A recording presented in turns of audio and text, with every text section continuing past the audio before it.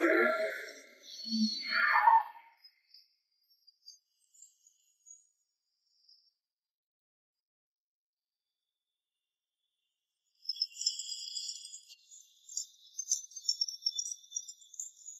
相亲相的怎么样了？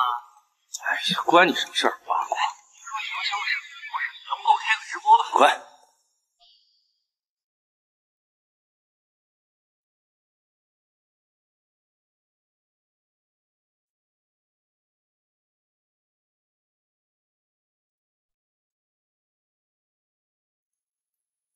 你就是我的相亲对象？你看不出来吗？我是女的。看出来了。既然不是相亲，你坐在这儿干什么？我告诉你吧，你跟林阳根本就不合适，而且林阳根本就不会喜欢你。你要是不想丢人，趁他还没来，赶紧走吧。我懂了。从一般的言情小说和偶像剧的设定来讲，你这种行为是属于爱而不得。什么玩意儿？你不是博士吗？怎么博士也读言情小说的？我研究的课题呢，一般都是两性关系，所以啊，也对言情小说和偶像剧有些涉猎。我懒得跟你说那么多，反正我跟林阳才是天生一对儿。首先，主任介绍我相亲对象时确认过他是单身。其次，不管我跟他合不合适，也得让我见到林阳本人后才知道。你说的没错，我是单身。不过姚真真说的也没错，我来跟你见面都是因为我爸妈逼我来的。咱们俩这一次见完之后，也算是彼此互相交个差。还有你啊，姚真真，林阳哥哥，我跟你总共见过3次，算上这次是第4次。我跟你不熟，以后不要再用这种亲密的语气来叫我。还有，更不要管我的个人私事。我跟他没有可能，跟你更没有可能。谢谢。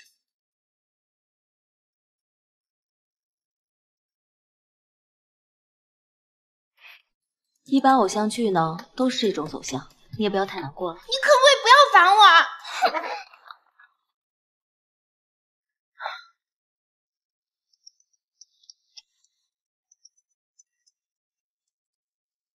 喂，聊得怎么样？我们研究院接下来的命运就看你了。好。不是我逼你，是形势逼人呐。我们现在唯一的希望是春和集团。春和集团赞助咱们研究所的唯一要求，就是希望你跟他儿子在一起。我们现在所剩的经费最多只能维持1个月，现在完全是倒计时啊！我们坚持了这么久，不管什么原因，绝对不能在最后时刻放弃。如果不是这样的话，我能逼你去相亲吗？我们现在没有时间等待了。赞助多吗？能够支撑多久？单位是？起码能支撑1年，对我们来说，时间足够了。行。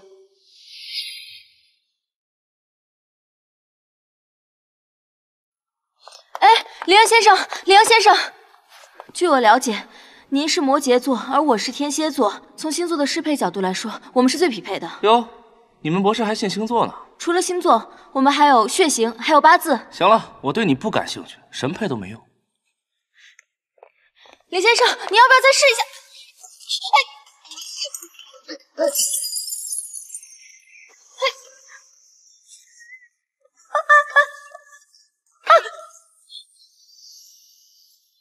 啊！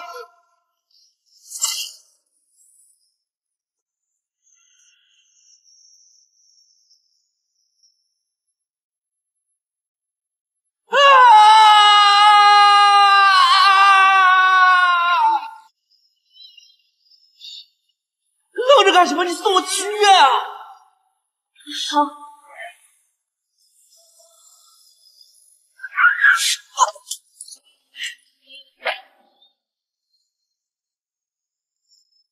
谢一飞，你没给我打开门呢，你就走了你？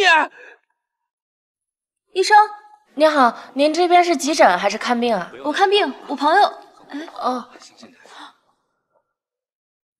哎，太疼了啊！马上好。忍不了啊！哎，医生，这里面的病人有没有大碍啊？没有什么大碍。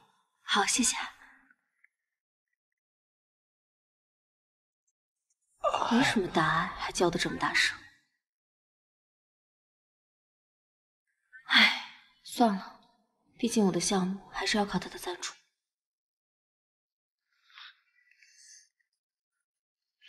你放心，我会对你负责的。你赶紧出去，离我远点。好。哎，等一下，你把我手机给我。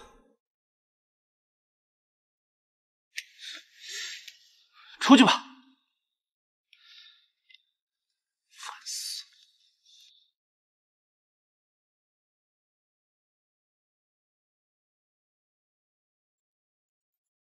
了。官派，来接我，快点！什么？我今天没空啊，我还有7000字没更新呢。不是，我紧急情况，我现在在急诊室呢。啊？你怎么进急诊了？你别废话了，你赶紧来接我，我现在连路都走不了了。哎呦，我今天真没空。我跟你说，编辑都要来我家打地铺了。自己打个车就回去了啊。哎，对了，不是，明天再继续讲你和那个女博士的事儿啊。挂了。哎，什么女博士？我这都真是够了，哎，烦死了我。路上顺便给他介绍介绍项目，万一对我没兴趣，对项目有兴趣，我的天，这都什么事儿？没关系的，我会负责送你回去的。哎，你慢点。没事。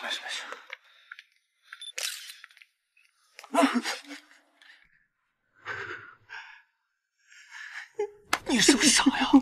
开这么大闪光灯，被人发现了怎么办？老大，一时疏忽。怎么有人偷拍你啊？还不是因为那个姚真真。什么？冰冰？真真，哎呀，你把他们给我甩掉就行了。哎，你慢点啊。哎，行。哇，放心吧，我可是老司机。那就行。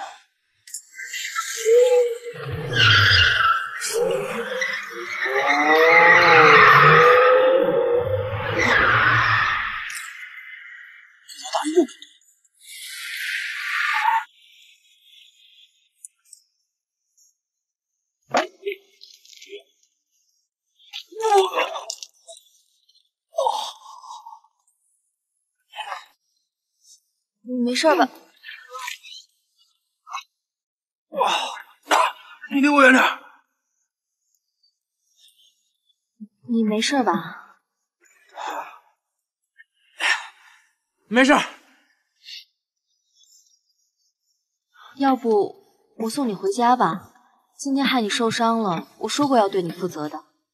再说了，你这样也不好走，是不是？别把话说的这么好听。我告诉你，什么负责不负责的。哎呀，走。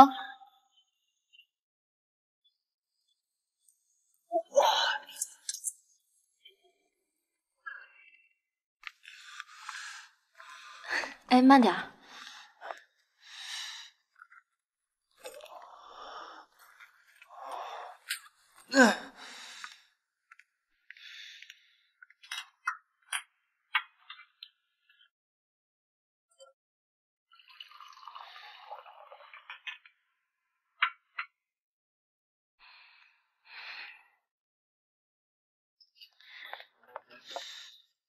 林阳，来。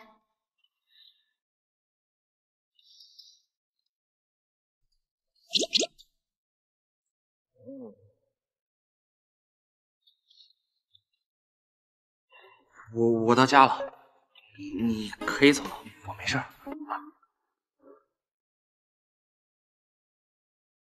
其实我有一样很重要的东西想给你看。啊？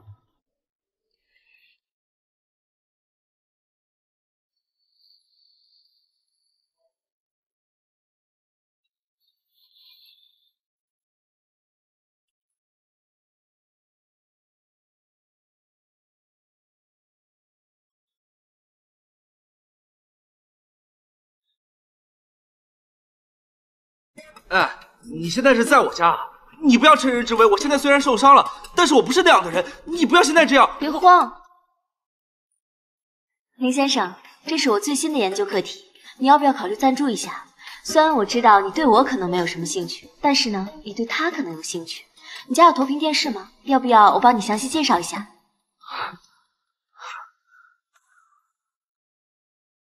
滚出去！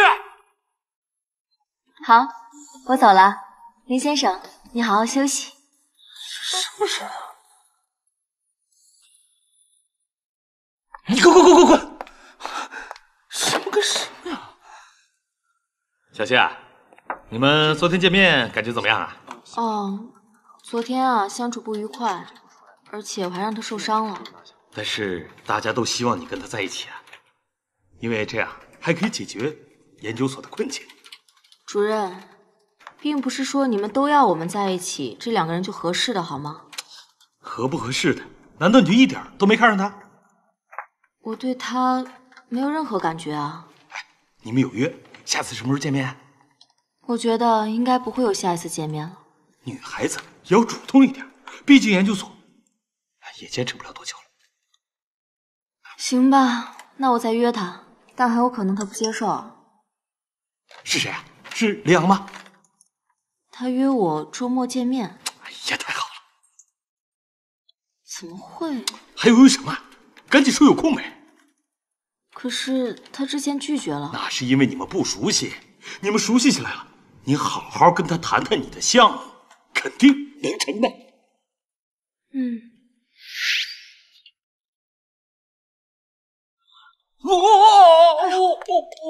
怎么了？儿子没事吧？没事。哎，儿子，昨天后续怎么样啊？不怎么样，这给我搞受伤了，我俩不合适。怎么就不合适了？好不容易你爸看不上那些绯闻女友，给你介绍一个正儿八经的女孩，怎么就不能好好相处呢？妈，跟你说了多少遍，那都媒体瞎写的，我跟那些人一点关系都没有。哎，行，那些都是假的，但这个谢雨菲啊，一定是真的。我不喜欢他。这才见一次面，怎么就说不喜欢呀？再说了，那也得人家先看上你。他看不上我正好。哎，我知道了，某些人的餐厅是不想开了。我跟你爸说，他不用支持了。不支持我拉倒，我也不需要，我也不可能。哎，我知道了，你呀是想继承咱们家的榨菜厂。好，我支持你。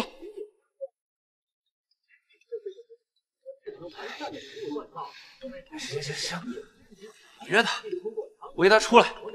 但问题是我约了他，他也不一定能出来。哎，人家答不答应是他的事儿，主不主动约那是你的事儿。也好，反正那女的也会拒绝。谢博士，周末有空吗？不是我说你，你就会一个字儿，别人家小姑娘还会用表情包呢，你倒好，冷冰冰的就一个字儿。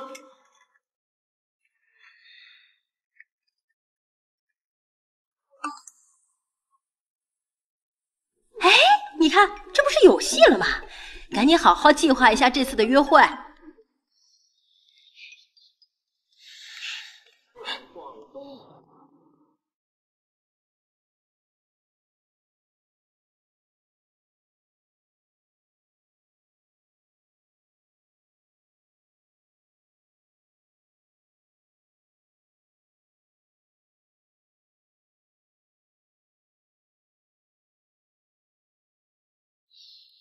美丽的女士，欢迎你来到我的餐厅。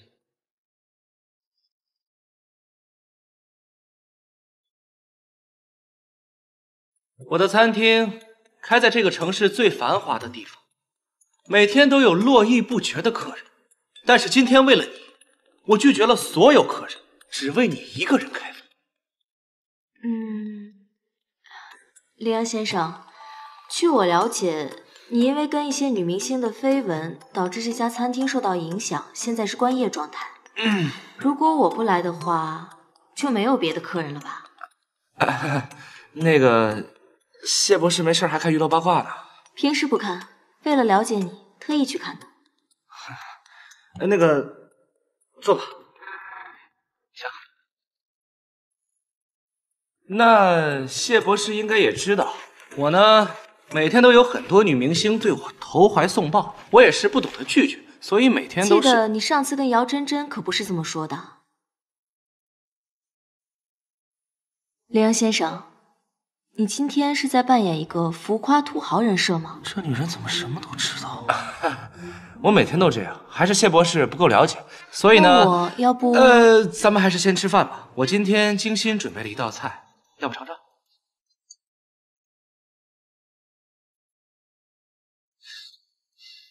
这么刷你，看你这次还不生气。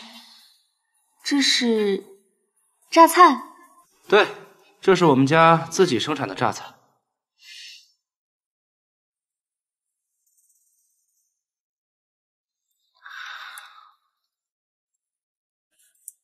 生气啊，生气啊！立刻甩盘子走人啊！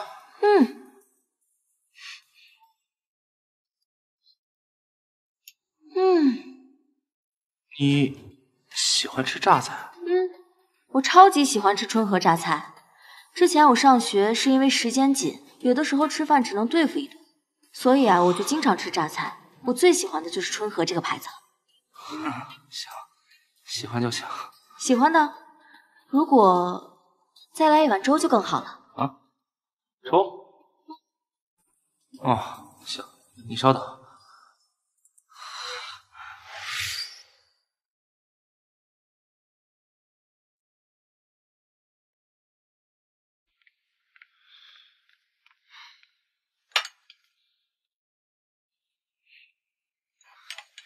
尝尝吧。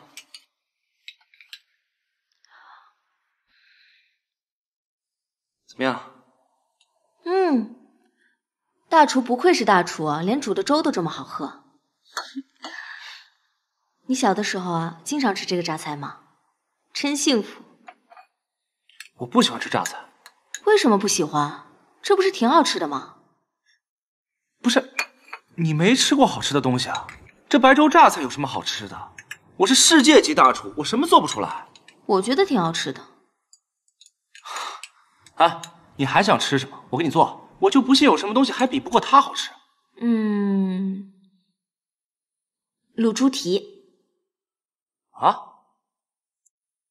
我蓝带顶级厨师，我做的都是精致料理。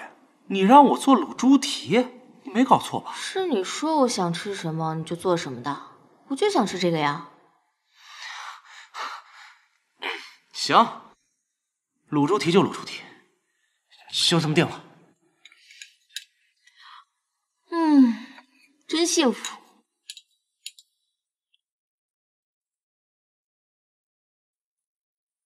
不对啊，我不是要给他介绍项目吗？怎么变成点菜了？我不是要把他气走吗？怎么还做起卤猪蹄了呀？真真姐，最近有狗仔拍到那个榨菜王子和别的女人在一块儿哎。之前拍过那么多次，有哪一次是真的？也是，不过真真姐，你有那么多人追，为什么非得是那个榨菜王子啊？他跟别人可不一样。真真啊，这个节目就录1个小时，你好好配合啊。这种美食节目有什么可录的呀？一身油烟味儿。最近不是在给你立吃货人设吗？上这种节目露露脸挺好的呀。主持人，真真，林老师，咱们开始准备吧。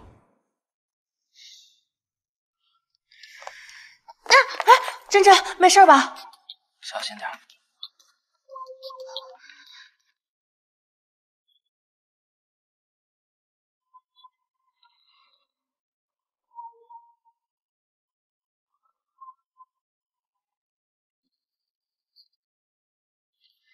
真真，真真，真真，怎么了？真真，咱们对一下流程吧。然后今天林老师要做的是竹笋老鸭汤，你之前有喝过吗？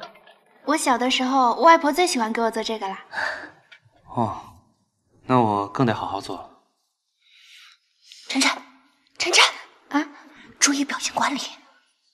哦，又帅又会做饭。我们第一次见面的时候做的还是我最爱吃的菜，你说我们是不是命中注定？真真，你看都几点了，你磨叽什么呀？我们赶紧出去了。哎，姐，你说我们后面还会不会有那种美食节目啊？你不是不喜欢上美食节目吗？有羚羊的节目我都上。你不会真喜欢上他了吧？这个男人啊，我志在必得。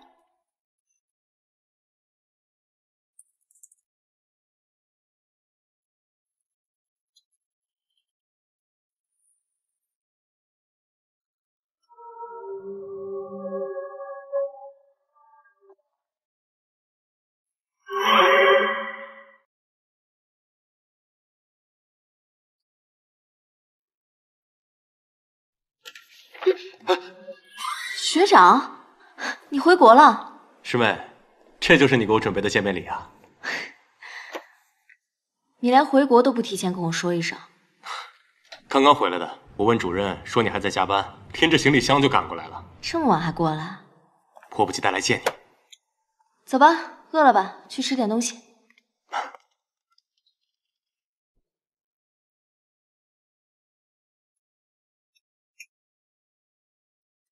师妹，你看这是什么？春和榨菜，我最喜欢的。看你没什么胃口，还好我带了这个。只要一想到实验室经费紧张，我就没什么胃口。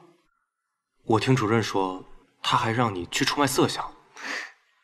现在也不能这么说，这正好呢，我年纪也到了，多出去认识一些人挺好的。刚好我研究的课题也是这个，就当收集资料了。年纪到了，怎么，小师妹最近也春心萌动了？春心萌动是什么感觉？就是很想见一个人，见到了就会很开心。那我确实没有这样的感觉。好了，别想那么多了，快吃饭吧。哎，对了，学长，你这次回国要待多久？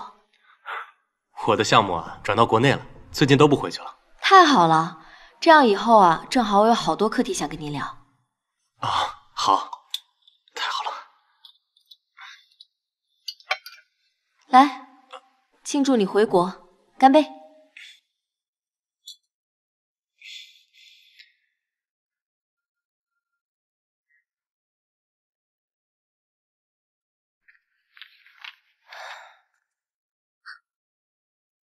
哎，问你个事儿啊，坐好。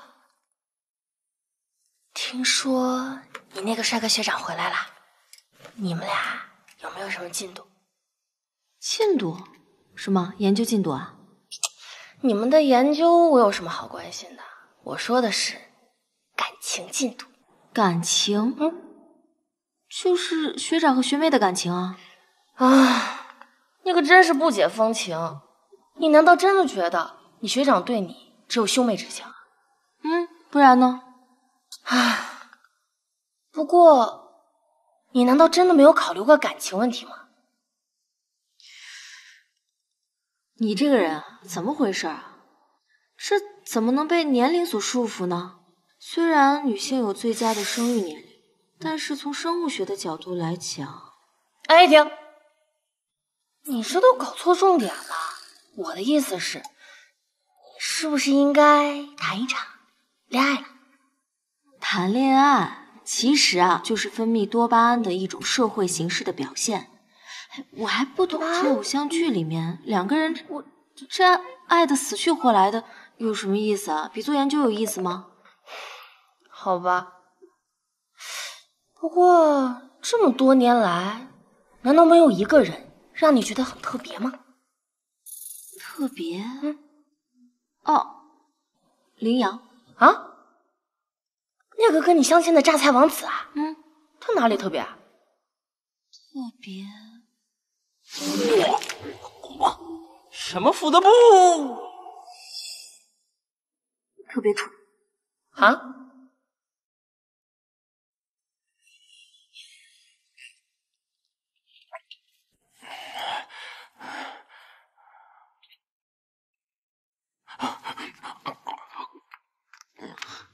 哎，再尝尝这个，香菜的。我实在是吃不下了，是不是因为我做的不好吃啊？我再去做。哎，别，这已经是我吃过最好吃的猪蹄了。那你这还没吃完？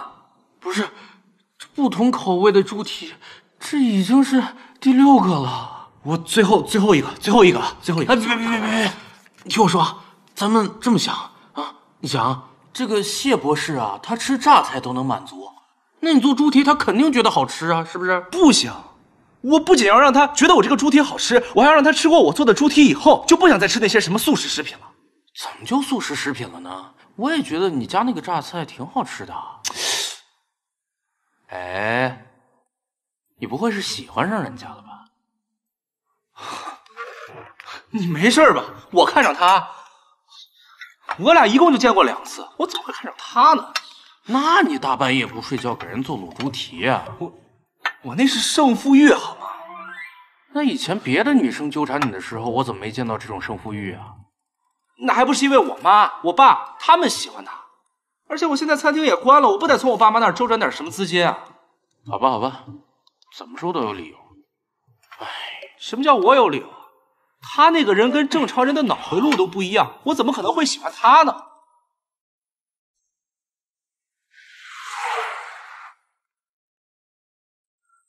陈默，主任回来就好啊。小谢啊，还经常惦记你呢。真的吗？当然了，这以后要是有研究上的一些问题，我们还可以一起讨论。行了，你们年轻人聊吧，我就不打扰了。谢谢，记得赞助的事儿。师妹，一会儿我们下班吃点好吃的。哦，好。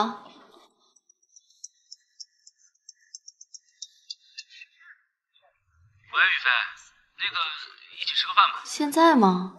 哦，我要跟学长一起去吃饭。下次再约时间吧。啊，喂，我挂我电话，还跟什么学长吃饭？我学长，我这跟学长吃饭，我这跟什么学长？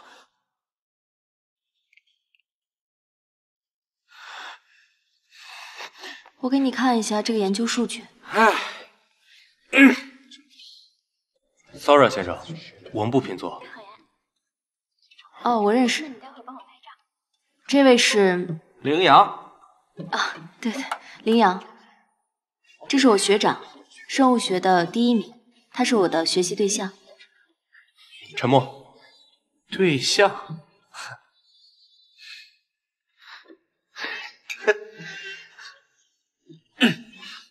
你好。所以你就是主任给雨飞介绍的那位朋友，幸会。是的，羚羊之前也请我吃过榨菜。林先生，我每天都会随身为雨飞带着榨菜，以后就不劳烦林先生了。你都不嫌麻烦，我也不嫌麻烦，不麻烦。哦，雨飞，刚刚那个数据我想到了，其实可以这样，你看。哦，果真。然后我们再研究数据，说了你也不懂。这样啊，我都没想到，果然还是学长厉害。服务员，点菜。我觉得可以。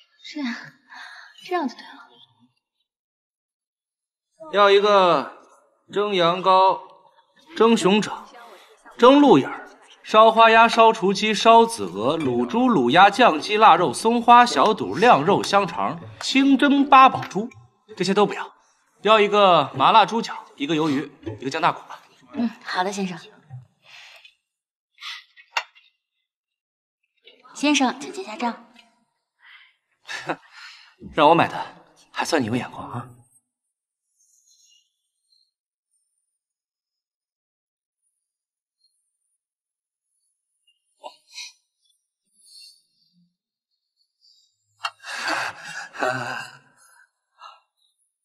有人吃霸王餐。放开！别说，你点轻点，我跟他是一起的，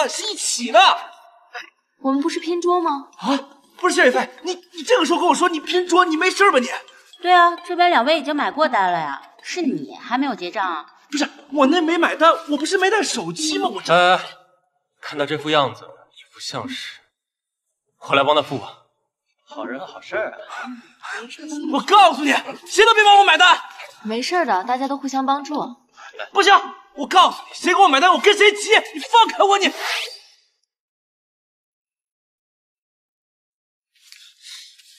年轻人量力而为啊！哼，谁不量力而为啊？我说那个，我下次好好带手机，好好付钱。走吧，你说说你怎么回事？不是，怎么才来啊你？电话打这么晚，我施法要不要施法时间啊？我问你。既然你朋友来了，那我们就先走了。哎，等一下，那个卤猪蹄做好了，你什么时候来吃啊？这周末我应该有时间。我们周末……哎，这周末可以，就这么定了。走，再见。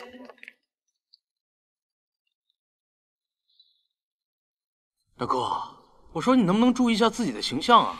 好歹也是上过热搜的人。这个女人，她为了跟那个什么学长吃饭，拒绝了我的猪蹄儿。你不是不喜欢人家吗？你生那么大气干嘛呀你？不喜欢归不喜欢，这男人的尊严总该有的吧？哼，服了你了。哎，不对呀，你约他周末，你周末有直播，你忘了？哦，忘了。那怎么办？改时间吧。不改了，就周末。哼，我也给他点颜色看看。林老师，今天怎么突然把菜换成了卤猪蹄？我最近也在研究一些新的菜品，所以想给大家分享一下。太好了，那待会儿我也有机会尝尝了。直播间的各位朋友们，大家好，欢迎来到下厨时间，我是你们的老朋友菲菲。那么今天的节目呢，也请来了国际知名主厨林阳先生。那么林老师可以跟我们直播间的朋友们打个招呼吗？ Hello， 大家好，我是林阳。哇，这个厨师好帅啊！可以看到观众朋友们呀都非常的热情。那么今天的节目呢，不仅为大家请来了林阳老师，还为大家请来了一位神秘女嘉宾，让我们欢迎知名女演员姚真真女士。真真这边请，可以跟我们直播间的朋友们打个招呼吗 Hello， 大家好，我是姚真真。哇，真真居然来上直播了！真真好美啊！小真真不是之前也和林阳传绯闻吗？这是要公开的节奏。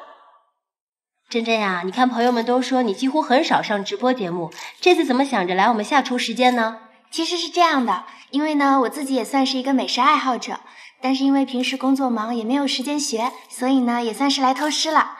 而且我跟林阳也是好朋友呀，所以当然要给他捧场啦。谢谢真真，真的非常羡慕林老师和真真的友谊。那么林老师，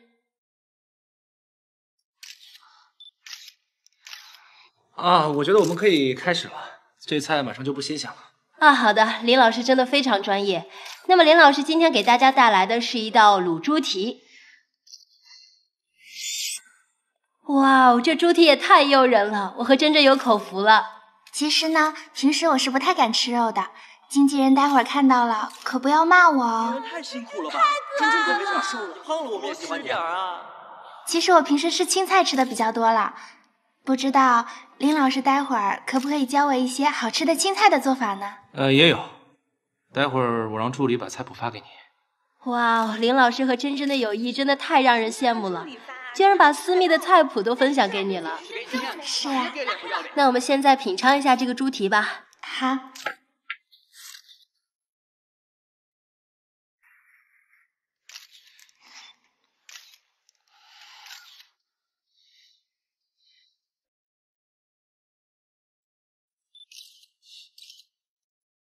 我觉得我们不仅这个嘉宾吃，我们也让在场的工作人员吃一下吧。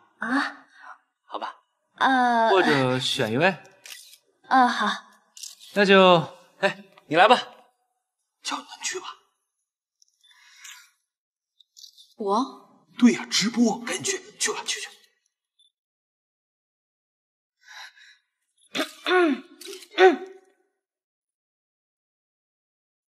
来，欢迎这位朋友跟我们一起品尝这份猪蹄。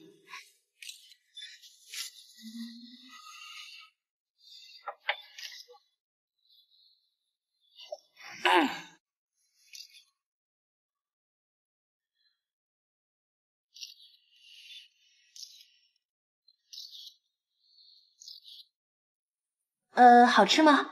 可以跟我们直播间的朋友们分享一下感受吗？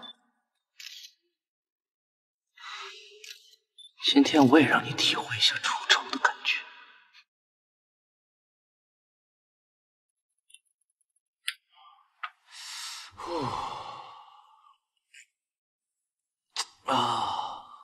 坏了，林阳的直播我给忘了。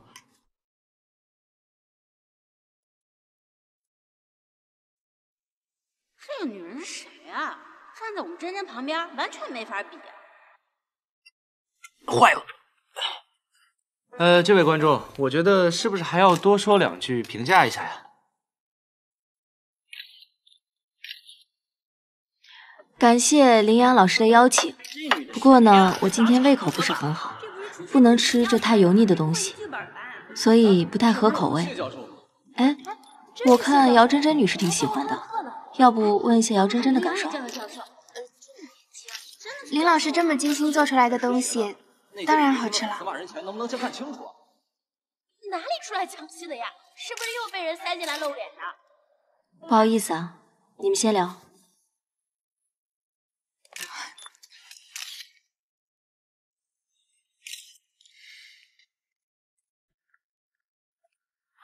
谢博士，你是？我是林阳的朋友，上次帮他付款那个。哦，我知道了。谢博士，今天是林阳让你来的吗？麻烦你转告林阳，如果对我有什么不满，大可以说出来，不要用这种幼稚的行为来耽误我的时间。谢博士，这当中一定是有什么误会，林阳他不是那样的人。林阳是什么样的人，我不感兴趣。反正呢，这猪蹄我也吃过了，以后我和他再也没有瓜葛。哎，等等，快点！哎，那个谢博士，怎么还生气了？林先生，我可没时间陪你玩这种幼稚的游戏。玩什么游戏啊？你不是说想吃猪蹄吗？我不过就是换种形式。你无非就是觉得我没有当众发言的经验，所以想看我出丑罢了。不过你是不是忘了，我在学校里面可是经常给学生上课的，这种场面我见多了，没什么稀奇。倒是你，上次明明是你突然邀约打扰我跟学长吃饭，自己出丑之后，反倒还要用这种幼稚的行为来报复我。不是，我那不是。虽然呢，我只是一个做研究的，但是我自己也知道，这场直播里面背后有多少的工作人员需要做准备。你为了你一个人的情绪，刚刚差点让这场直播出事故，你知不知道会有多少人受影响？林阳先生，这个世界可不是单独围着你一个人转的。我呢，没有兴趣陪你在这儿胡闹。既然你这么讨厌我，那我们以后就不要再联系了。谢。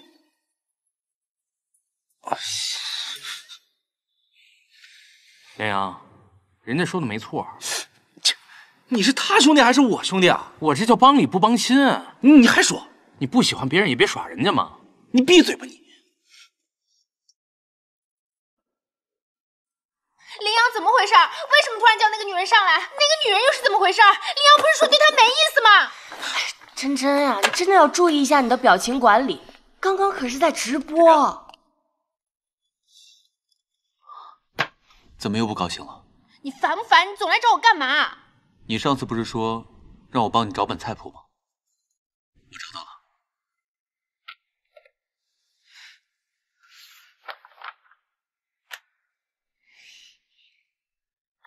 那晚上一起吃个饭？不吃。别不高兴嘛，有什么事我可以帮你。方思欣，你烦不烦啊？你为什么总是来找我？你就没有自己的正事要干吗？好，那我走，省得惹你生气。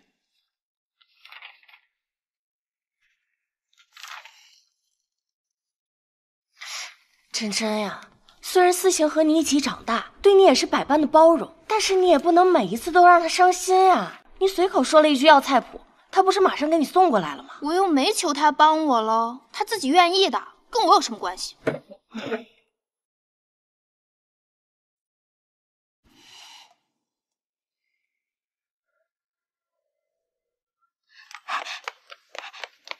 谢博士，你看，你上热搜了。你比杨真真漂亮，你做研究可惜了，你应该做明星。那个羚羊，你认识吗？不认识。老师。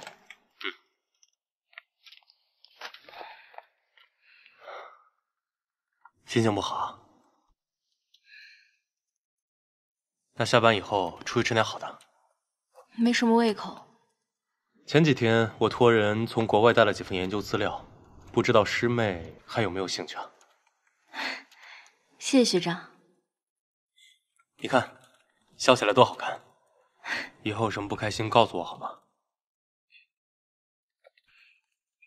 小谢，你和羚羊这么大的事儿，你也不告诉我。你看，你们都上新闻了，我才知道。那赞助费的事儿，你跟他谈了没？咱们研究所啊，还有1个月到期了，这事儿你可得抓点紧。主任，我们再想想别的办法吧。啊？为什么？我不想再找羚羊了。这怎么办？哎，前几天还好好的。我不喜欢他，我也不想再求他了。关于这个赞助费的事情，我们还可以想别的办法。真搞不懂你们。哎，主任，赞助费的事我们一起想办法，别逼雨飞了，好吧？我这哪是逼他呀？哎呀，知道，我是为他好啊。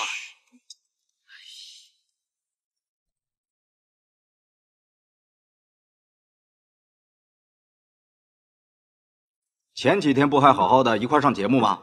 怎么又说不联系了呢？不想联系就不联系了。你能不能成熟一点？事业随随便便就放弃，爱情也是。我怎么生了你这么个不负责任的儿子啊？谁不负责任了？我就是想开我自己的餐厅，有错吗？餐厅你就好好开啊，怎么做2天就倒闭了呢？我再说一遍，我那不是倒闭，那是暂停营业。好，我不跟你扯这些，我就提醒你一句啊，下个月餐厅租金到期啊，你要是再交不上租金的话，那就是倒闭。我怎么就交不上了？我挣的钱不都给你们了吗？你的那些钱，要不是我跟你妈替你保管，早就被你霍霍没了。我告诉你啊，只要你跟那个女博士好好谈恋爱，别跟那些女明星拉拉扯扯的，那些钱我会还给你的。我都说了多少遍了，我跟那些女明星一点关系都没有，那都是瞎想。好，都不重要，只要你从现在开始改，过去的事我既往不咎。不是，我的钱你凭什么不给我呀？你的钱，我养你这么多年，花了多少钱啊？现在你跟我讲你的我的吗？哎，好了好了，别吵了，少说2句吧。不管他就要上天了。不管我正好，自己的事自己解决。哎，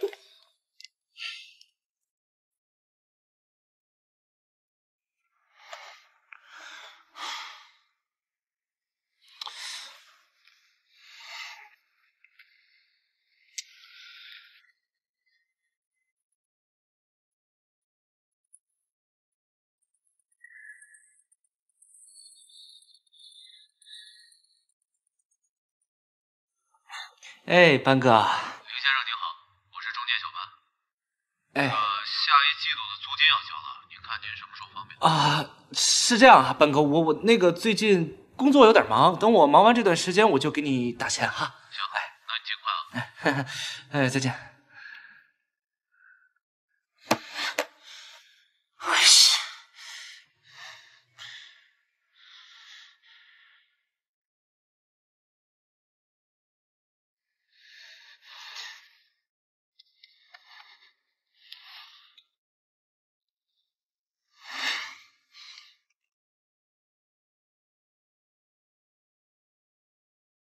不行。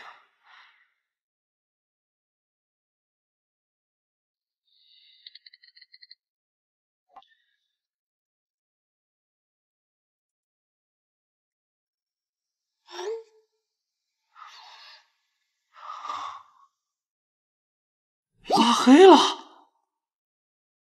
小谢，赞助的事儿上点心，今天对方又来催了。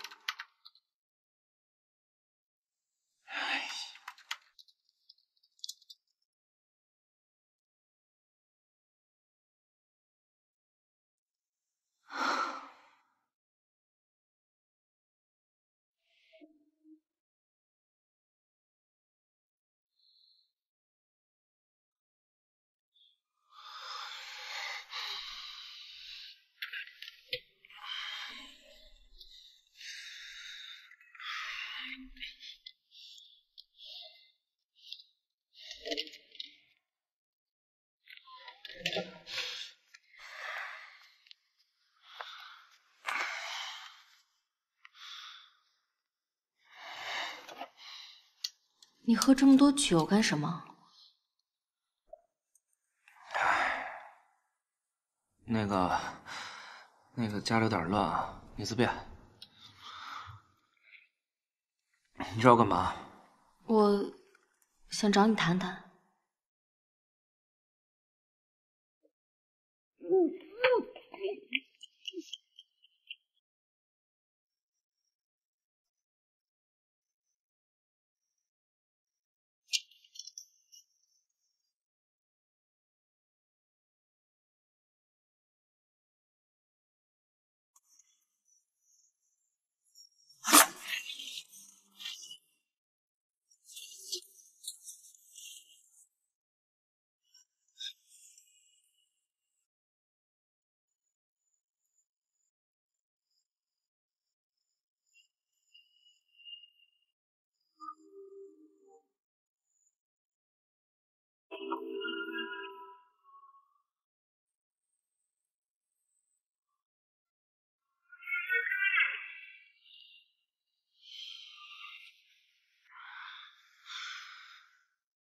那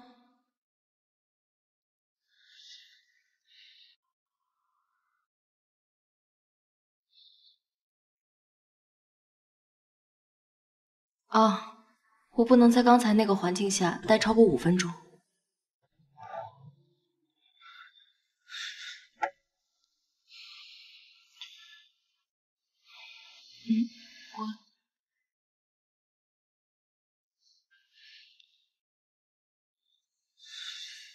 我去给你熬点粥吧。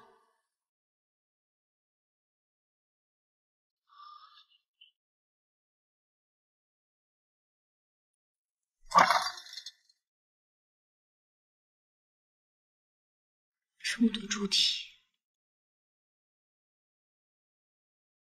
不会是给我准备的吧？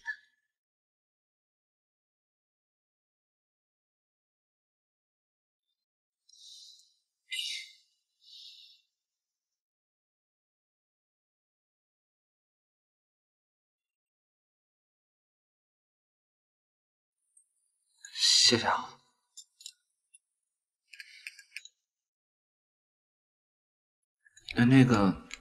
那个上次那事儿，对不起啊，我本来就是想逗逗你，然后也不知道，哎，反正就是对不起啊。哦，那你也不能把我删了吧？我现在想跟你道歉，我都不知道怎么跟你开口。哦，我本来是想着不会再见面了，所以就把你拉黑了。不再见面了？不再见面，你又来找我干嘛？因为我需要你的帮忙。啊？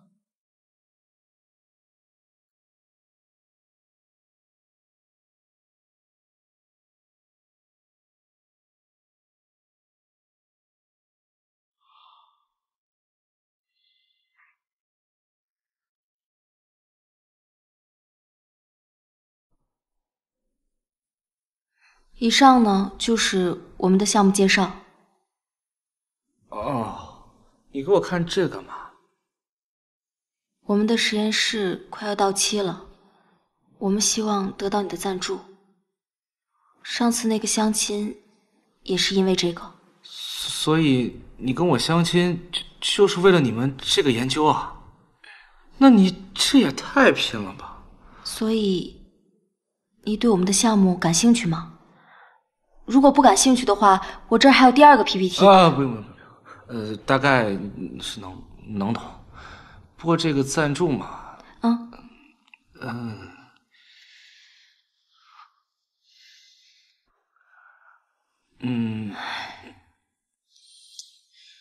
没问题。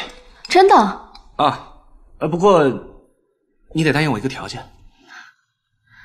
什么条件？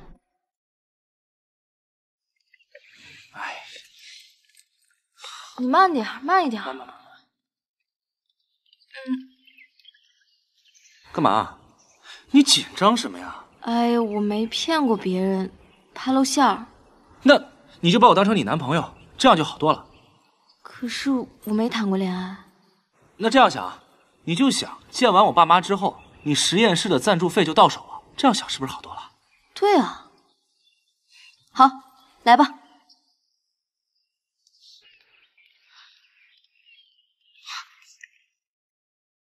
这就是小谢吧？阿姨好。啊，你好，你好，真漂亮。欢迎欢迎，来，请坐。坐那边。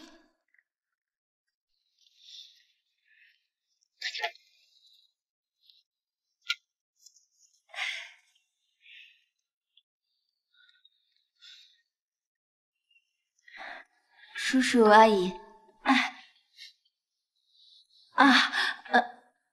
到饭点了，大家都去吃饭吧。来，走走，来，去吃饭。小谢啊，我也不知道你爱吃什么，就随便做了点儿，你快尝尝。谢谢阿姨。别板着个脸，别吓人姑娘。哦，快吃，都凉了，都凉了。吃饭。小谢啊，最近跟林阳处的还好吧？挺好的。哎，小谢啊，你父母是做什么的呀？哦，我爸妈是大学教授。哎呦，书香门第呀！哎，不错不错。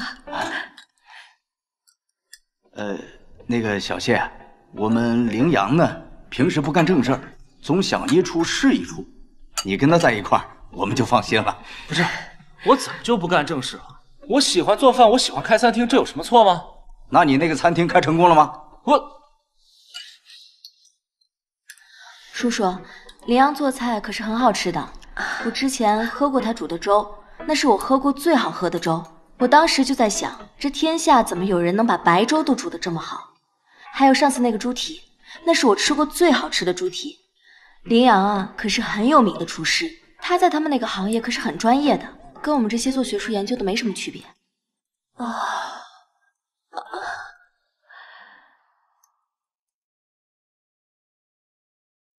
我说错什么了吗？没有，说的非常好。哎，来吃饭啊！哎，多吃点菜啊！来，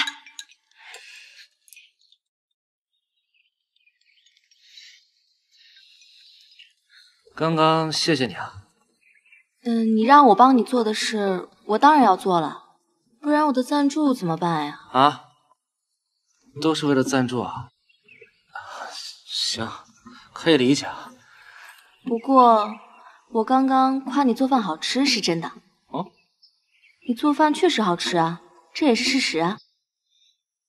不过你气人也是真的。哎呦，我不都跟你道过歉了吗？你就别记仇了呗。我没记仇啊，我只是在阐述事实。行，那你能把我的微信从那个黑名单里拉出来了吗？好吧。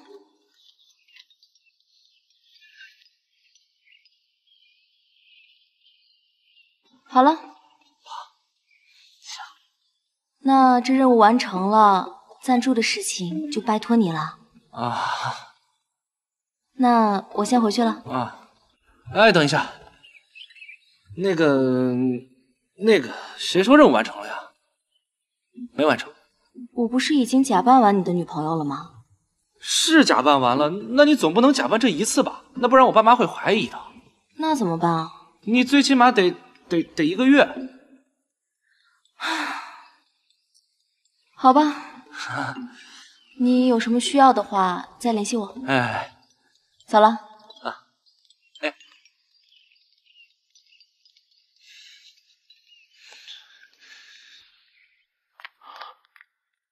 什么？你们居然玩起了情侣契约的游戏？什么情侣契约游戏？什么烂狗血剧情？你们现在不就是吗？哎呀，不一样！哎，怎么不一样？你看啊，这种小说的后续啊，一般都是男女主假戏真做，然后互相爱上对方，到最后真的在一起。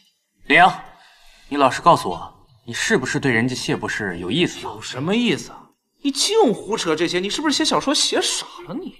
你别嘴硬，我看啊，这么多年你不近女色，这次是要栽在谢博士手里喽？哎，你别瞎说啊！人家谢博士还没谈过恋爱呢。你也没谈过恋爱啊？契约情侣，又是对方的初恋，这种剧情吧，它虽然有点老土，但是它好看呐！我要记下来。哎，这个剧情我征用了啊！这真烦人，真是。喂，小真真，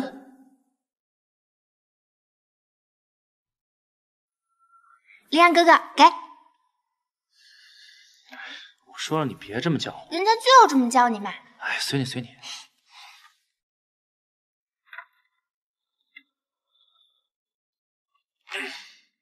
多少钱？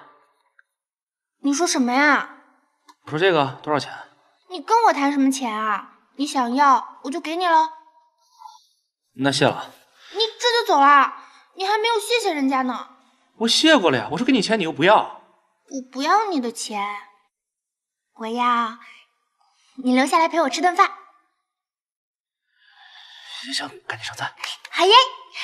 林阳哥哥，我跟你说，这家饭店有一个特色菜特别好吃。儿子啊，你的钱。哎，谢谢妈。等我餐厅重振起来，我肯定好好孝敬你们啊。哎呀，我跟你爸还用你孝敬吗？只要你过得好啊，比给我们多少钱都强。知道。哎，你跟那个小谢是真的在谈恋爱吗？是啊，在谈恋爱。哎呀，我看那天你跟你爸都吵成那样，我还以为你们俩都……我那不是跟我爸生气吗？哎呀，你就理解理解你爸。我跟你爸呢也是白手起家，文化水平都不高，就希望你能找个学历高的。可是你呢，偏偏又不听，咱们家的工厂呢也不管，找女朋友啊也喜欢找那些女明星。哎妈，我都说了多少遍了，我跟那些什么女明星的都是假的，媒体瞎写的，一点关系都没有。反正啊，你呢就是你爸对你期望特别高，你呢什么都不听他的，他能不跟你生气吗？我知道了，我心里有数。有数就好，你自己呢赚钱也不容易，掂量着点花。实在有困难你就跟妈说，咱们家还是养得起你的。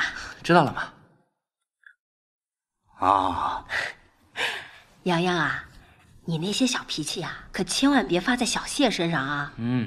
那天到我们家吃饭，我看他挺好的呀，还挺护着你的，你可得好好对人家。啊，知道了。妈给你做好吃的去。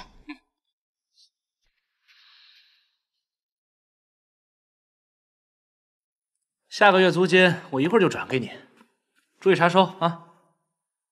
哎，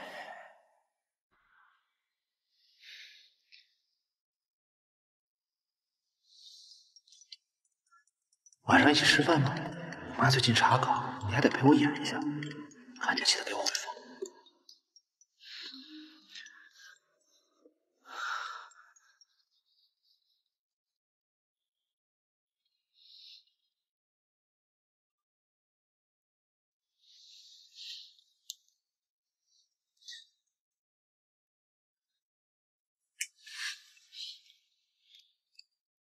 今天累不累？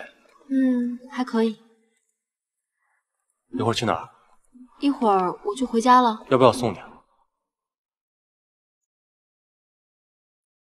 不用不用。真的不用，我顺路的。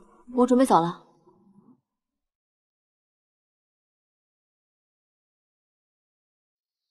那我先去了。好。怎么？有事儿？你怎么不回我消息啊？哦，手机没电了。哦，那行，我以为是你故意不想回我。什么？没事，我说那个晚上一起吃饭吧。晚上啊，我跟学长约好了。谢雨菲，你现在是我女朋友，不要随便跟什么男人都在一起。我只是在你爸妈面前扮演你女朋友而已，你不要入戏太深了。不是，那不管怎么说，我好歹也算是半个名人吧，你不得方方面面都注意点？你万一让别人看见，那多不好。好，那以后呢，你需要我演戏的场合，我可以配合你，但请你也不要过度的侵入到我的私人生活，这样我很不舒服。不是，我不是那意思，我的意思还有啊，今天是我的手机没电了，没收到你消息，但希望你下次如果有事约我，需要提前1天跟我沟通，免得耽误我的时间。那我先走了，再见。不是，话还没说完呢。这女人，要不是我爸妈喜欢你，我才懒得搭理你。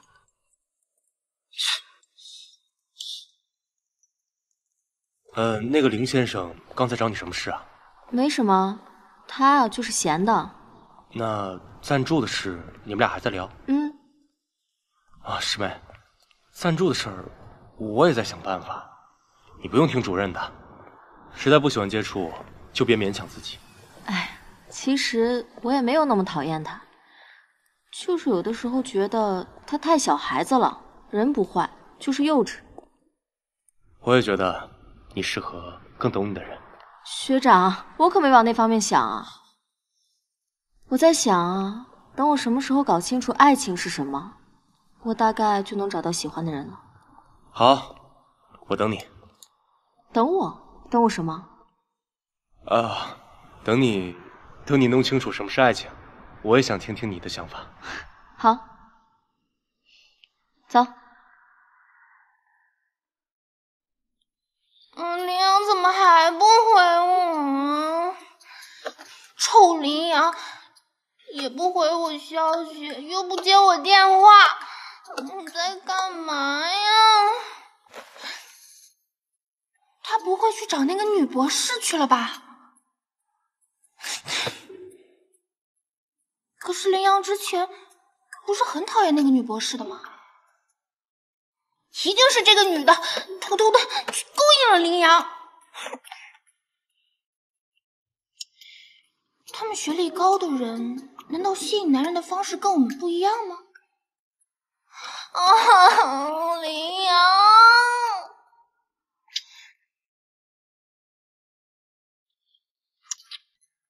这么好看的人，你说林阳怎么都不喜欢呢？非要去喜欢那个女博士。算了，人家女博士确实挺好看的。林阳，喜欢我吧？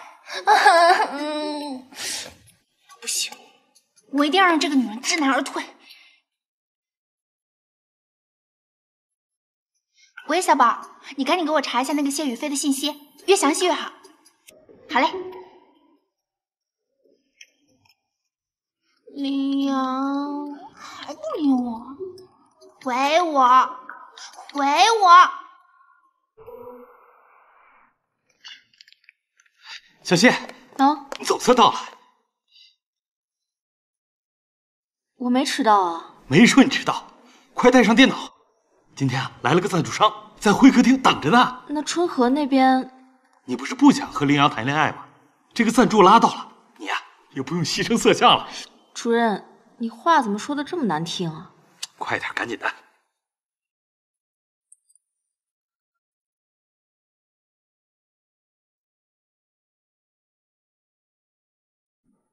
拿电话干什么？赶紧的。哦，好。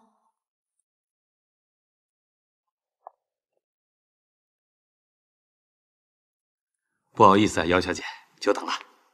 怎么是你？怎么不能是我？我就不能赞助吗？可以，当然可以。小姐，别客气。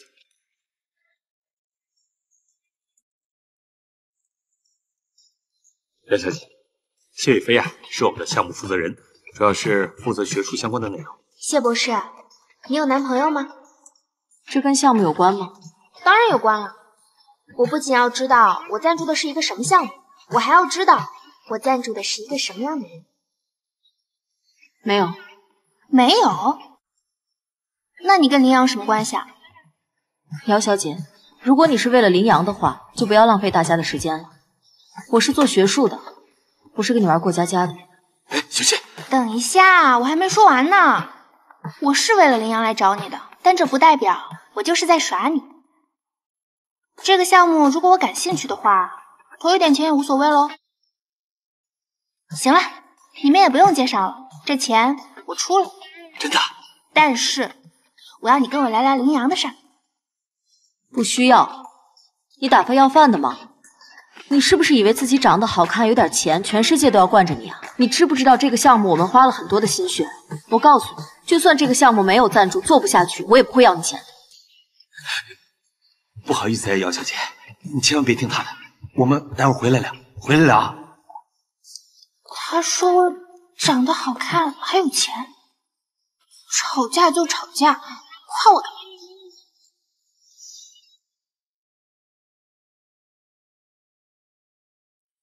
饿死了。到了。啊？哦，这个餐厅是他开的呀？你知道这个餐厅啊？那当然啦，我可是很关注娱乐新闻的。只不过说起来他也是惨，因为和女明星传绯闻，导致粉丝经常来闹事。好了，现在餐厅也开不下去了。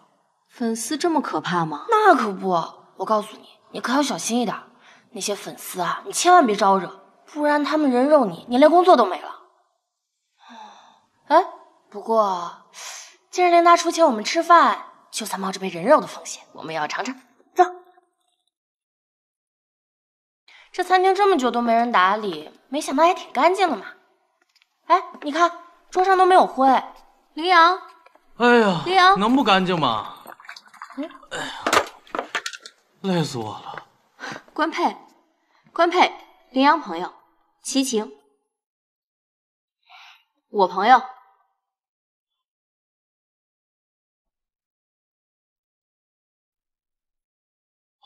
啊，这林阳这小子真能省钱啊！说请我吃饭，让我先来打扫卫生。这么大个餐厅，真是累死我了。哦，那你擦擦。谢谢。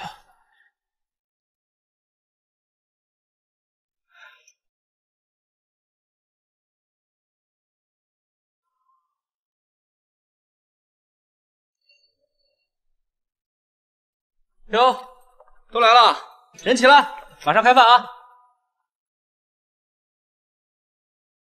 谢博士，我这次叫你们过来，就是来帮我试试菜。过2天，也就是后天，我这个餐厅就要重新营业了。后天？这么快？你就不怕那些粉丝再来闹事儿？那有什么办法？我又不能阻止他们，总得想办法应对才行。有道理。哦，对了，这是。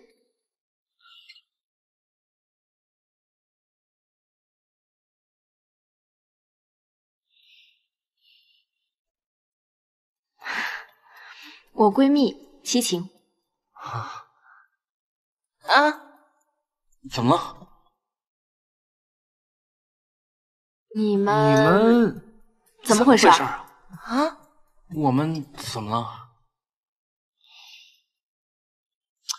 哎，有没有听我说话啊你？刚才有人说话吗？你说啥了？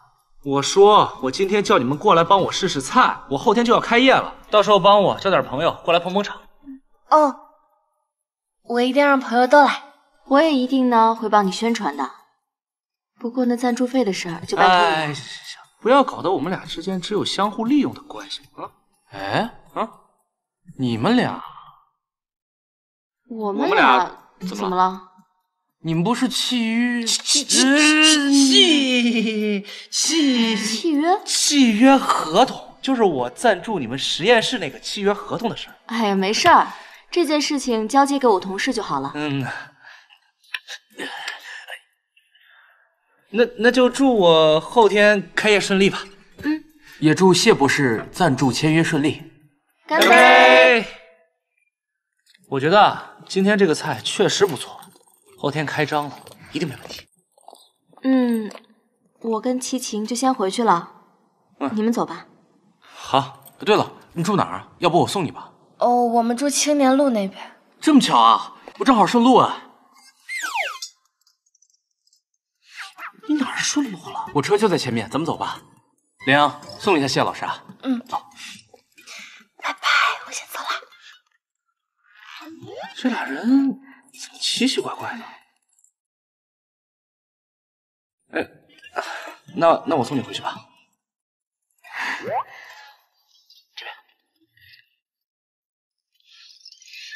那个，你最近工作忙吗？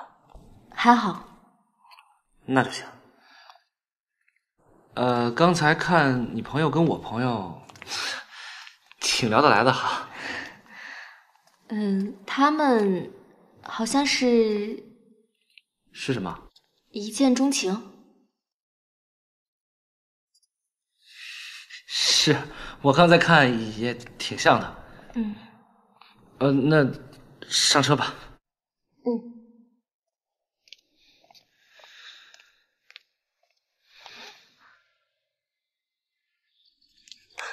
谢博士。那个，我后天上午10点钟开业，你能来吗？后天是周末，可以的。行。我到了。哦，那你上去吧，我先走了，拜拜。路上小心。哎。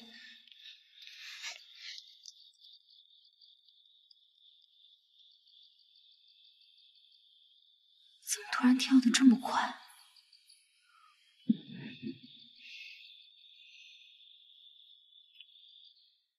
臭羚羊，不回我消息，不接我电话，偏要亲你，么么么！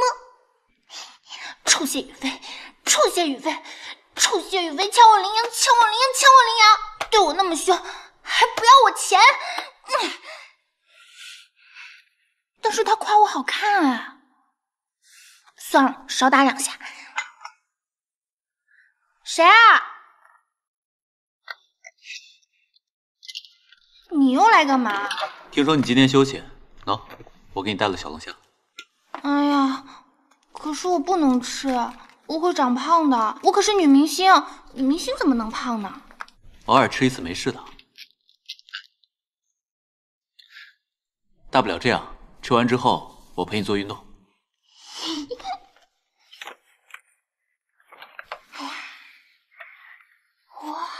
我可太久没有吃了。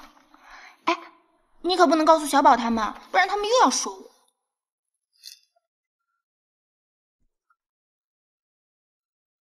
又生气了？谁惹你了？他们都欺负我，尤其是那个谢雨菲，他抢我喜欢的人，他还教训我。你喜欢的人，那个厨师啊？什么厨师啊？人家可是国际知名大厨，而且他还有个很好听的名字，叫羚羊。你真的喜欢他吗？喜欢呀，我这么多年第一次这么喜欢一个人。可惜啊，我就是没有谢雨菲会勾引，羚羊就是不理我。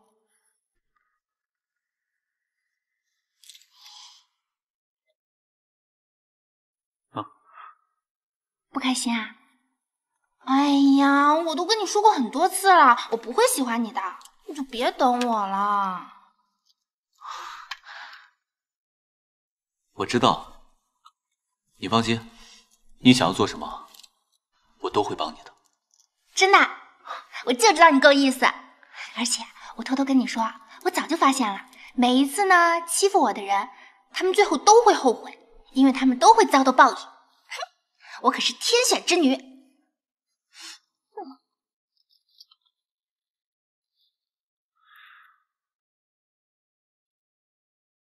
天哪，真真姐，你又美出新高度了。不知道今天思行哥会不会来？他看你这么美，一定要被你迷死了。他来干什么呀？不需要。哦，对了，之前思行哥打电话问我谢雨菲家地址来着。他问这个干嘛？我也不知道，但是上次你让我查谢雨菲的信息、家庭住址什么的，我都有，我就给他了。你放心，你想要做什么，我都会帮你的。不好，我要去。真真姐，你不能走，节目马上要开始了。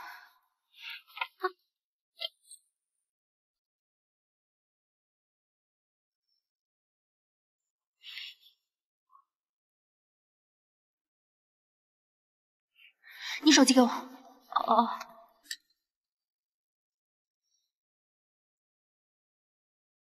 李阳，你个王八蛋！我给你打电话你就不接，别人给你打电话你就接，你就这么讨厌我吗？我没空说这么多了，谢雨菲可能有危险，你快点去她家找她。说什么？我来不及解释这么多，你快点去啊！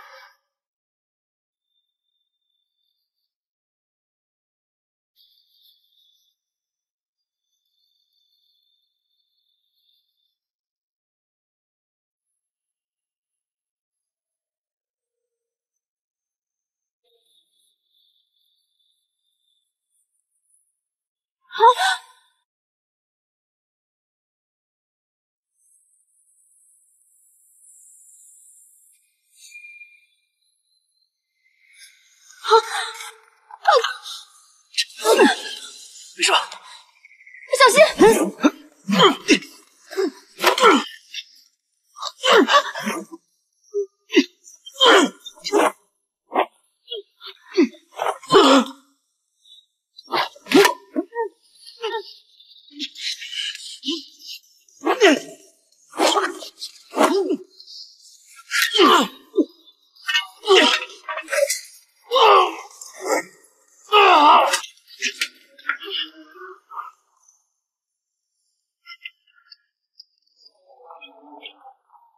林阳，你没事吧？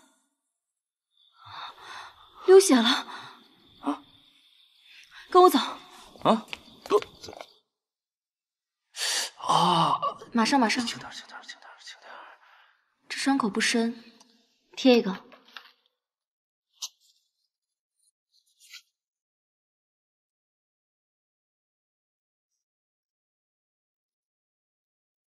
好了。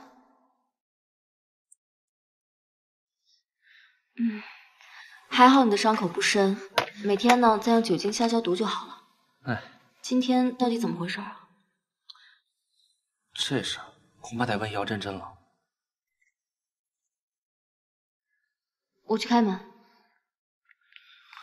我真不知道思琪为什么要这样，不是我让他这么做的，我就是在他面前说了你们两句坏话，我讲不明白他为什么要这样。好了，别哭了，我们现在连脸都没看清呢，也不知道是不是你说的那个人。就是思琪，我今天都找不到他，我平时怎么样都能找到他，我现在找不到他。这个能找到，都已经报警了，怎么能找不到他？报警？要把他抓起来。思琪，别哭了，再哭把你也抓进去啊！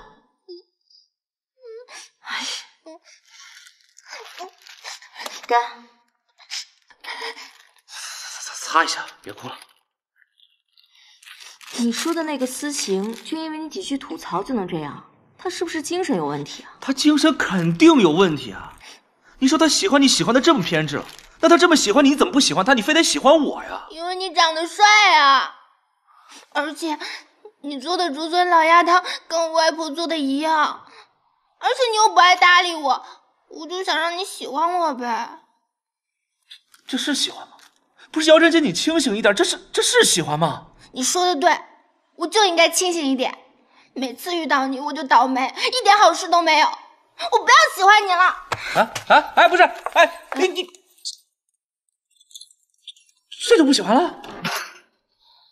看来你还挺希望他喜欢你的。什么跟什么呀？我要睡了，你先回去吧。我怎么能回去啊？为什么你不能回去？那万一那方思晴再来了，那怎么办？你自己在家可不行。一会儿七情就……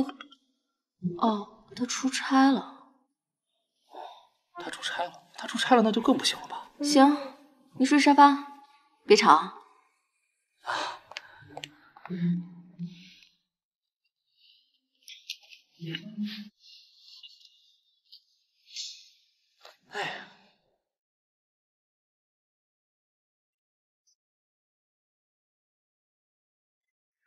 起来了。你做的饭啊？这是我家哎。我知道，昨天晚上我还睡着了呢。那你怎么不经过我的同意就去做饭啊？那你吃吗？吃。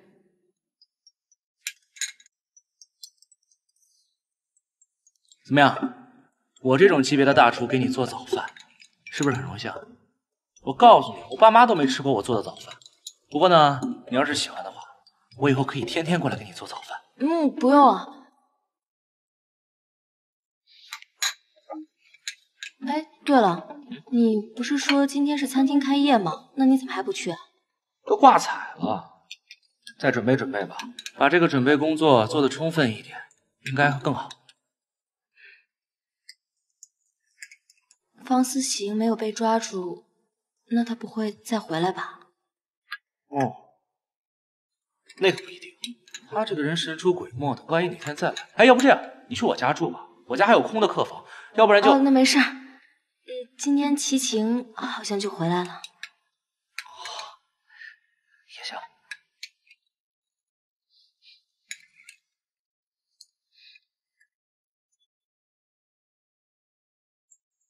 哎，不用，我来就好。我来。那我就先回去了。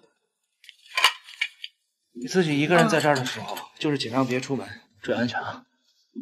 我走了。哦，对了，这周末你有空吗？如果说你要有空的话，再跟我回去看一下我爸妈吧，他们都挺惦记你的。有空。行，下次装的时候稍微像一点，要不然我妈上次都怀疑你了。这怎么演才像？我没谈过恋爱，我不懂。我也没谈过，就像普通情侣那样，就一起亲亲抱抱，就……不，你别误会啊，我不是故意要占你便宜，就是那个，要不然我们就抱一下，实验一下。算了，你当我没说。哎，等一下，不就是抱抱吗？要不试试？好呀。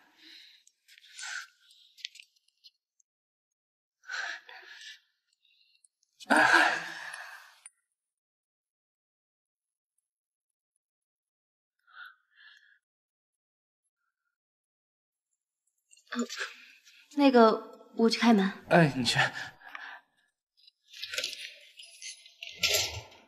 学长，你怎么来了？今天起得早，就来接你上班。那你等我换个衣服啊。好。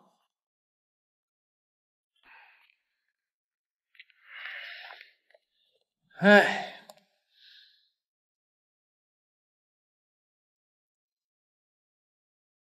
凌先生怎么来了？我怎么就不能来了？凌先生，宇飞为人单纯善良，对人不设防，可能不太适合你的花花世界。我建议你还是少来打扰他为好。哼，你建议？你凭什么建议啊？你管我跟宇飞什么关系啊？你跟宇飞什么关系啊？我和宇飞认识6年，关系非常亲密。哎呦，认识6年，还只是个学长，哈，关系确实挺亲密啊，学长。我换好了，走吧。你怎么还在这儿啊？啊，我跟学长聊天呢。凌先生不走吗？我们应该不顺路。你知道我去哪儿吗？你怎么知道不顺路？别胡闹了，我都要迟到了。我哪儿胡闹了？我搭个学长的便车都不行啊！妈，人呢？我在谢博士家呢。你赶紧来餐厅看看，出事了！哎，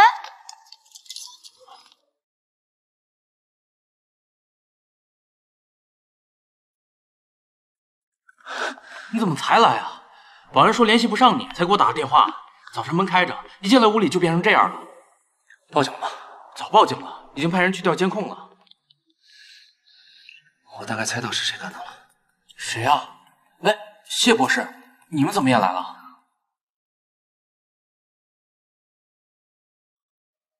哦，所以你怀疑餐厅也是方思晴破坏的？8九不离10吧。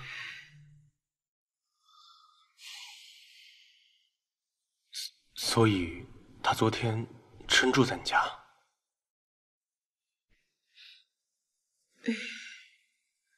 哎呀，昨天宇飞家的那个沙发还挺软的。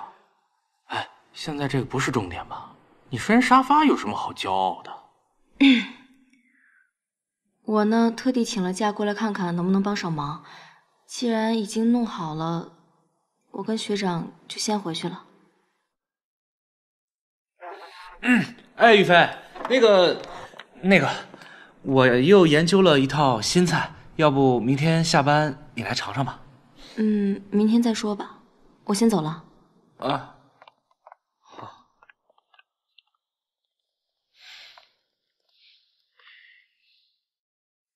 别看看了，都走远了。谁看了？你还是好好担心自己餐厅吧。不过你说方思行要喜欢姚真真就喜欢嘛，干嘛害咱们呢？喜欢魔杖了呗。不过这事儿还得是姚真真自己过来解决。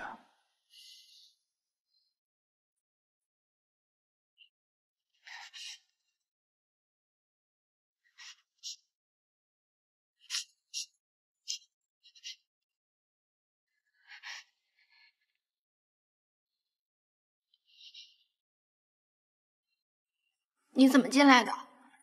你知不知道警察都在找你？你去哪里了？你知不知道我很担心你？我怎么给你打电话你都不接？谢雨菲和林阳餐厅的事情是不是都是你干的？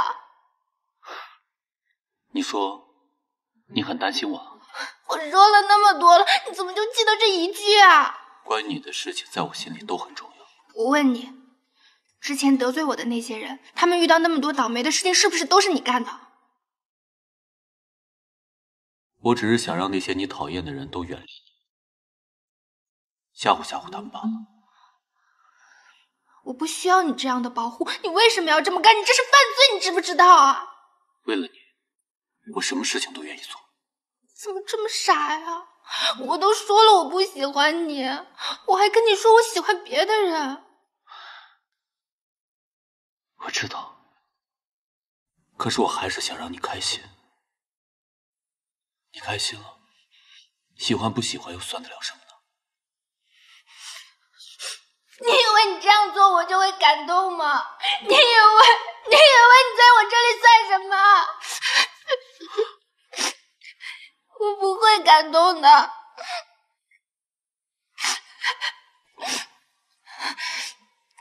思行，收手吧，我不想看你再做下去了，去自首吧。好，我都听你的。你说真的吗？我只是担心，没有我在你身边，谁来保护你？我已经不是小孩子了，我可以保护我自己。思行，你放下吧。我已经不知道怎么放下了。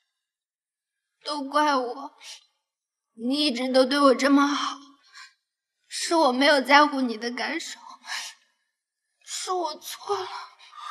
真真，你不要这样说。思行，我陪你去自首吧。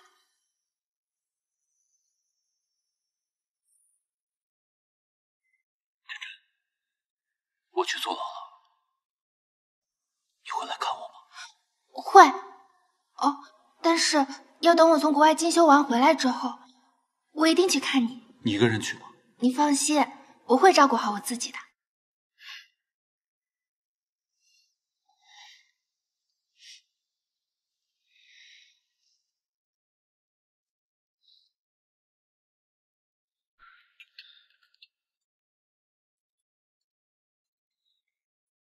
来这么早啊？我还没收拾完呢，你坐一会儿啊。姚真真，你怎么来了？我是替思行来跟你道歉的。行，你的道歉我接受，不过我觉得最应该接受道歉的是雨菲。我会去找他的，但是我还有一件事想找你。林阳哥哥，你能再帮我做一次竹笋老鸭汤吗？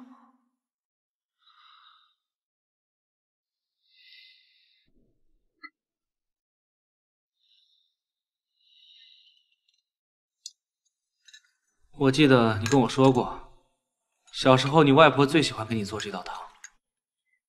我外婆去世很久了，很久没有人给我做这道汤了。没事，如果以后你还想喝的话，再来找我。那个，你别误会啊，我的意思是，我觉得承载着情感的食物做起来最有意义。你怕什么呀？我又不会吃了你。我早就说我不喜欢你了。那就好。不过估计也要很久吃不到了。为什么？我要去国外念书了。哦，那挺好的。万一等我回来的时候，你跟谢博士还没有在一起的话，我可是要重新考虑你的哦。我们好啦，不说了，抱一下。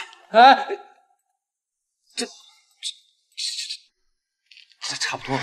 我追了你那么久，让我占占便宜怎么啦？哎，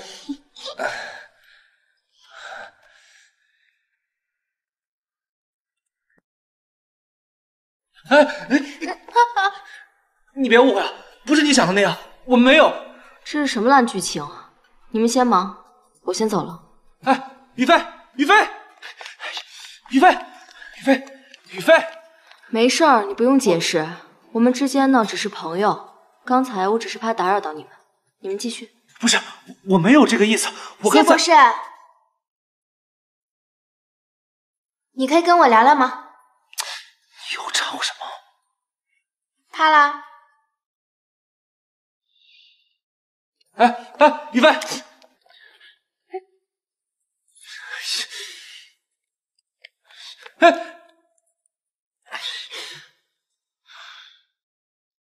说吧，聊什么？我跟林阳什么也没有。我看到了呀，就抱抱嘛。谢博士，你吃醋啦？我吃什么醋？唉，其实呢，我才明白，我跟林阳的感情啊，就好像是小孩子得不到他喜欢的玩具，就不甘心喽。但是爱情绝对不是这样子的。你说我演了那么久的言情剧，现在才明白这个道理。你跟我说这个干什么？帮你们解除误会喽，反派女二洗白喽。对了，我马上要出国去进修了，希望等到时候我回来的时候，你们两个……哎，我们两个没什么。好吧，随你怎么说喽，反正到时候要打脸的。不过，我觉得你去国外进修不错，对吧？我也觉得，我马上也要变成像你一样的高学历人才喽。不是啊，我是说你的演技确实应该去进修一下。谢雨飞，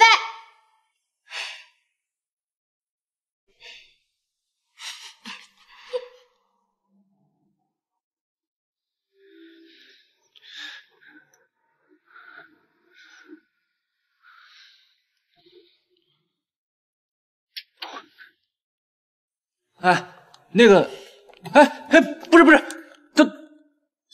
都聊什么了？不告诉哎，我先回去了。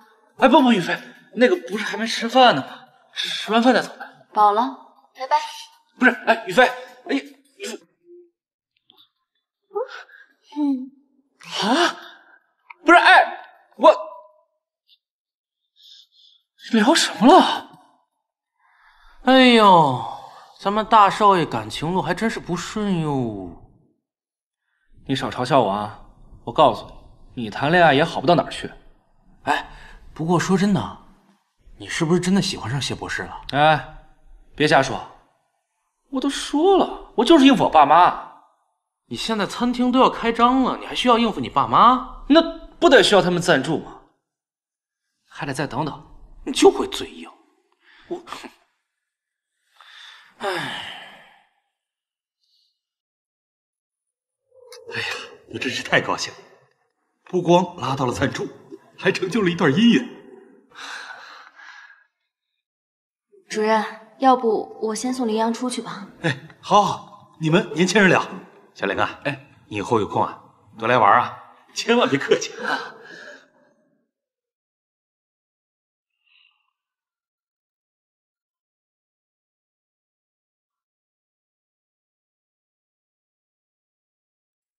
这赞助的事儿已经解决了，我看我就不用再演你女朋友了吧？是。那个，你下次可以去我餐厅吃饭，我给你打折。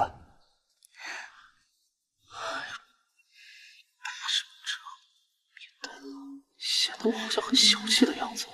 要不，你先回去吧，我也要回去工作了。哦，好，你去吧。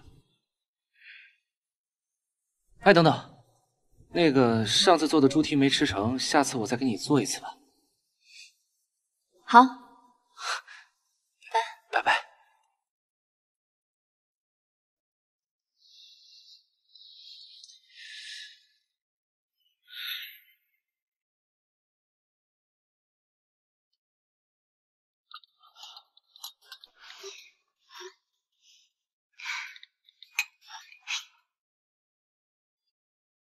哎，我不说话就算了，你怎么也不主动说话啊？没事儿。是不是在跟官配聊天啊？你怎么知道？哎呀，当我是瞎呀？你们两个早就不对劲了。你最近跟羚羊怎么样啊？我们俩就是普通朋友呗。我看你们俩可不像普通朋友。有吗？有。你是不是已经喜欢上他了？喜欢？我自己都不知道是不是喜欢他。你说，这偶像剧里面喜欢一个人是会心跳加快的，这亲密接触会心跳加快，独处的时候也会心跳加快，包括接吻也会。接吻啊？这太快了吧！哎，我没有啊。我的宝贝，你听我说啊，不管你喜欢什么人，你都一定要坚持一点，听到没？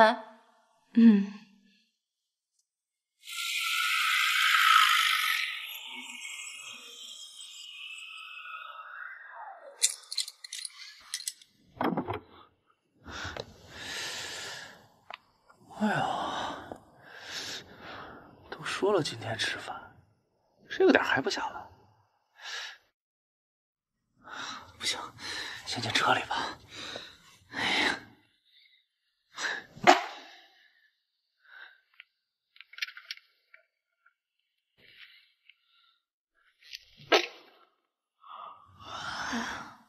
送我回家。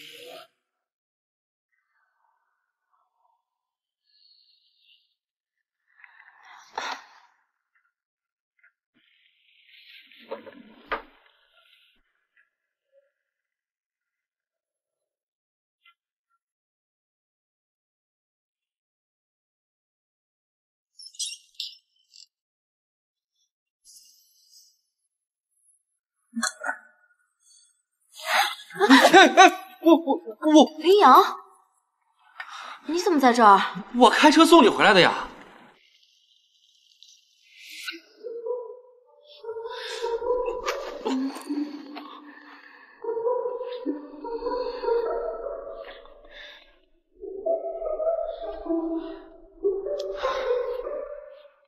太重了。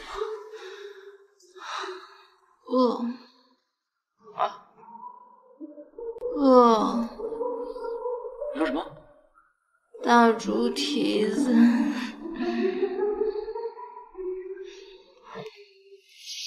哦，我想起来了，那是因为我疲惫的时候就进入自动模式了。你这自动模式就随便上别人的车？不是啊，是我爸妈特意找的一个老熟人，就是在我自动模式的时候接应我一下。你给我发消息，我还以为是我那个熟人呢。那行吧，还以为你忘了。锅开了。哦。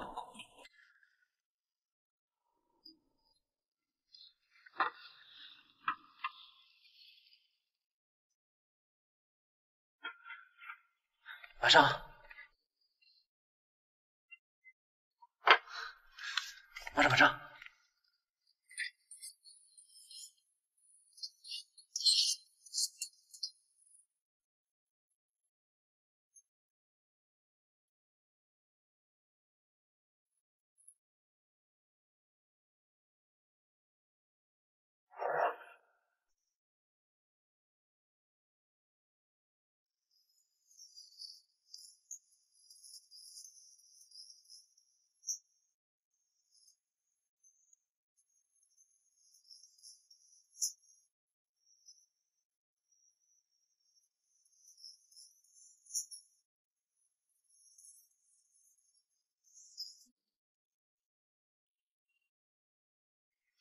3、4、5、6、7，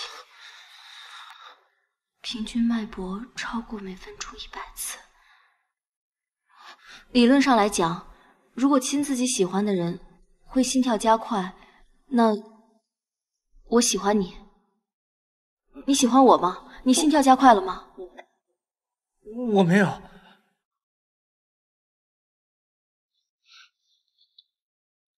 哦，不好意思，对不起。什么叫对不起啊？喂，你，我可是我初吻吗？啊！我刚刚也是。不是，你这女人也太不矜持！你的初吻，哎呀，我饭做好了，外面可能要下雪，我先走了。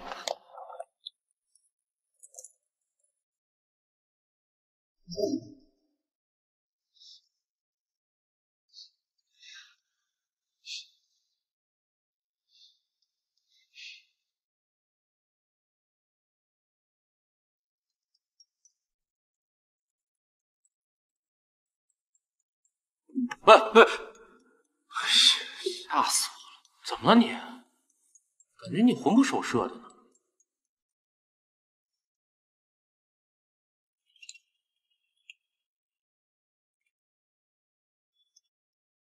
雨飞，感觉你状态不太好，怎么了？没什么。那下班我们去吃饭，想吃什么？猪蹄。什么？哦，学长，你怎么了？是不是生病了？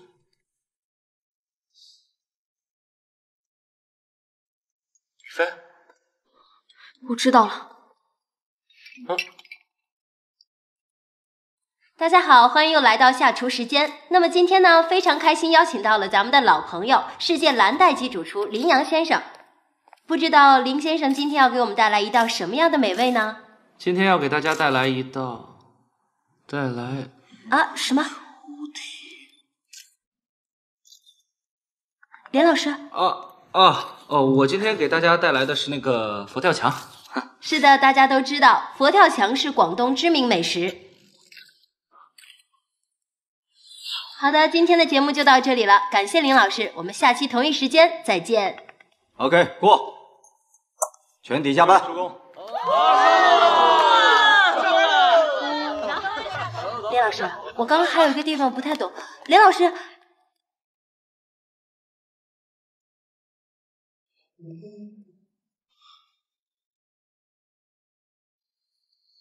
哎，找什么呢？没什么。林阳，我问你啊，你是不是对人家谢博士念念不忘啊？哎，可拉倒吧，那还不是因为我爸让我跟他相亲啊！喂，你别乱说啊！我哪儿乱说了？我告诉你啊，这个谢博士呢，满脑子装的都是什么理论科学知识，一点情趣都没有，我才不喜欢他。好，你别乱说你。干嘛？你后面。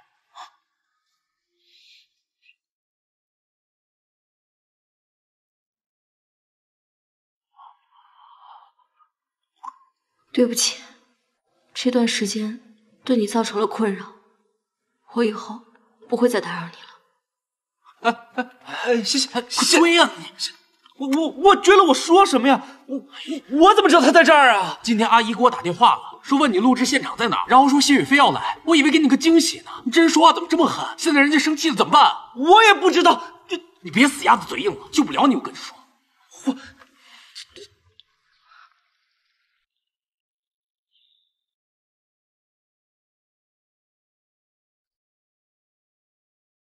雨菲，你怎么了？我好像失恋了。失恋了？就上次那个相亲对象林阳。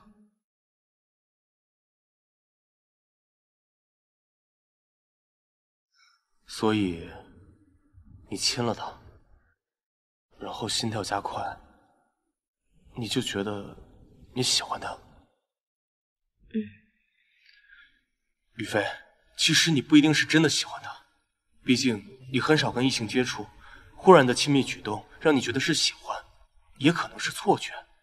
错觉吗？是啊，要么你亲别人试试，说不定也会心跳加快的。真的？要么你亲我试试。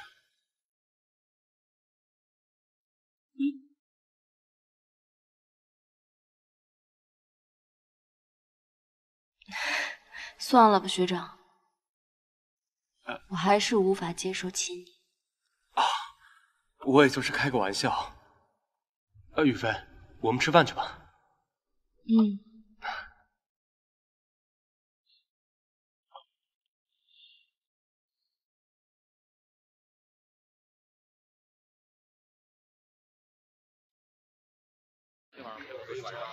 没问题，来。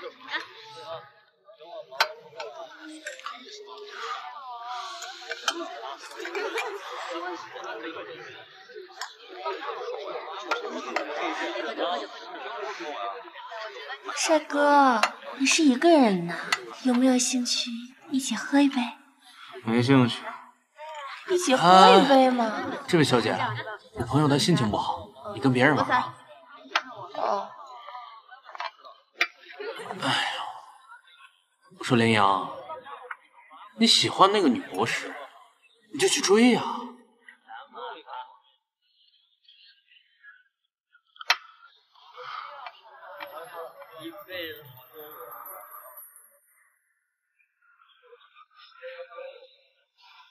雨飞，你喝多了。雨飞，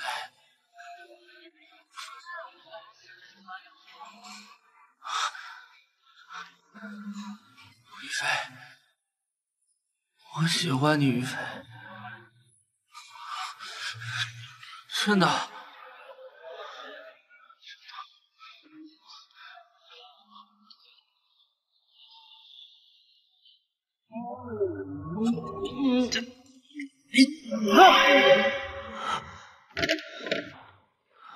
怎么了？做噩梦了？我刚才梦见我差点亲了一头猪。我看你是喝酒把脑子喝懵了吧？你喝点粥醒醒酒吧你。好，我确实该喝点。羚羊啊羚羊，以前都是别的女孩爱你爱的死去活来，没想到你也有这一天。借酒消愁，为情所困呐。哎，你别瞎说，我没有。你别嘴硬，我可警告你啊，小心别人给拐跑了。拐跑？我能喜欢那女博士？我告诉你，也就他那什么学长喜欢。那你以为啊？你想啊，人家谢博士吧，学历又高，长得又漂亮，然后他那个学长呢，也是绅士儒雅，然后他们又有共同语言，关我什么事啊？你烦死！哎呀，你就不承认吧？我怎么就不承认？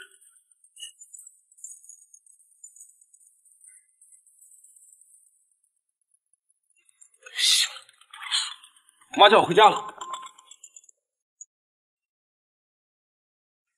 哎，儿子啊，小谢怎么没跟你一起来呢？你又没让他跟我一起来啊？我刚知道你跟你爸遇到那事儿，没影响你们之间感情吧？没有。哦，那就好。小谢虽然向着你，你要学会珍惜人家，知道吗？啊？知道了。下回把他带回来吃饭啊。你再说吧。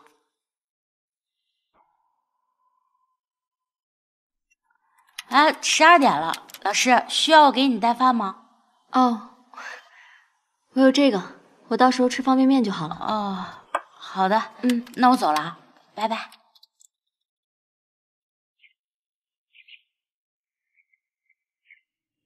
哎，这不是小谢的男朋友吗？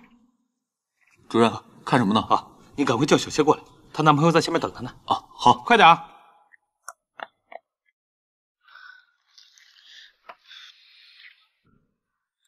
谢老师，谢老师，我们看见了。看见什么了？看见你男朋友在楼下等你啊。那不是我男朋友。哦。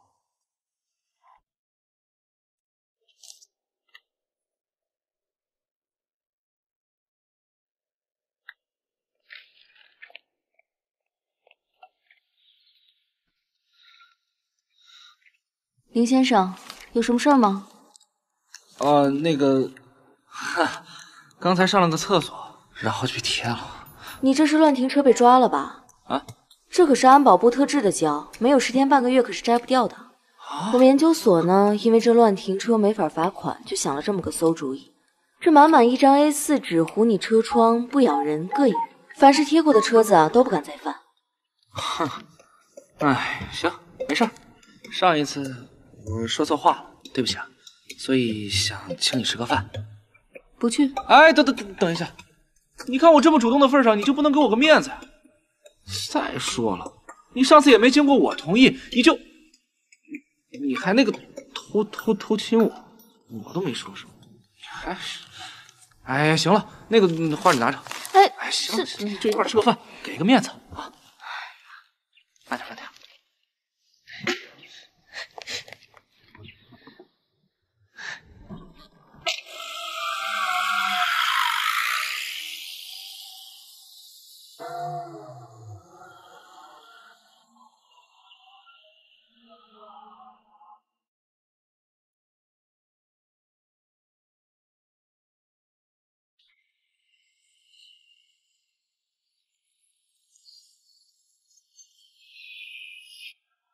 首先，第一点就是要态度强硬，要专横，要说一不二。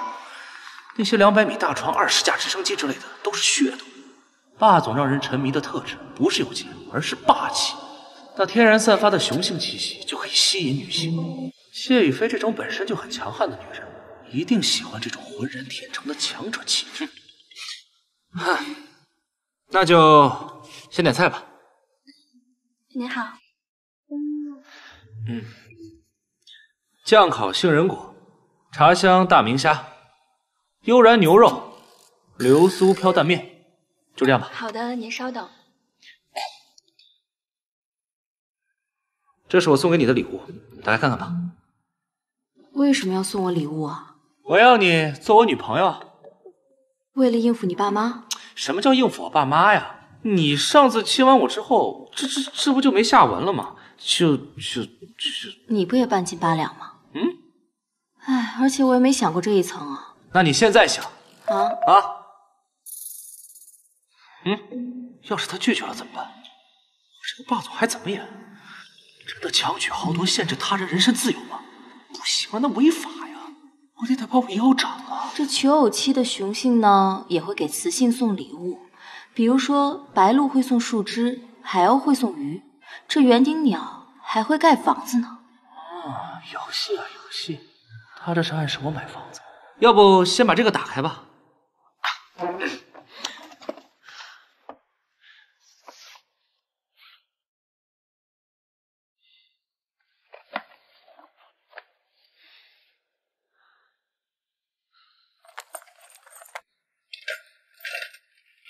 谢谢。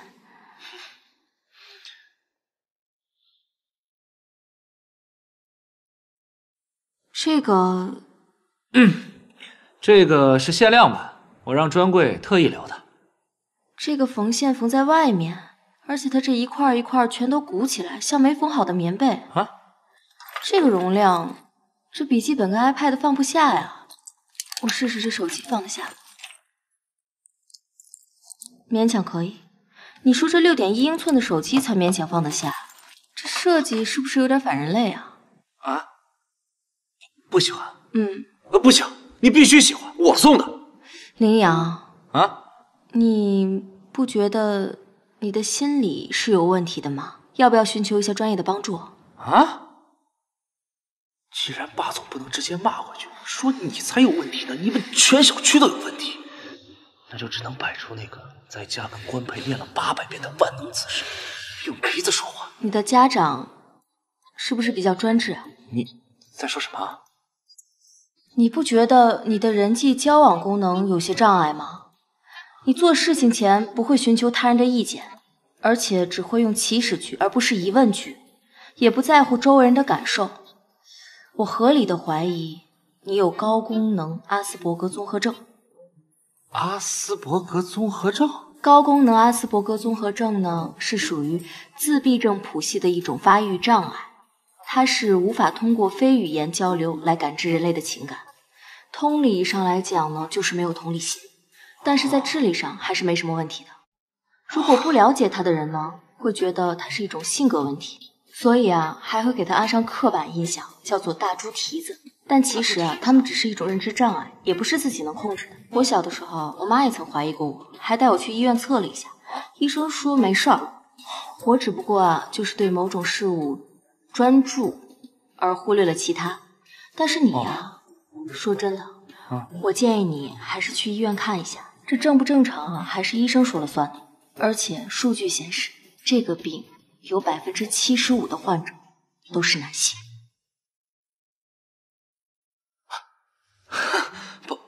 不用了，我没病，我正常的很。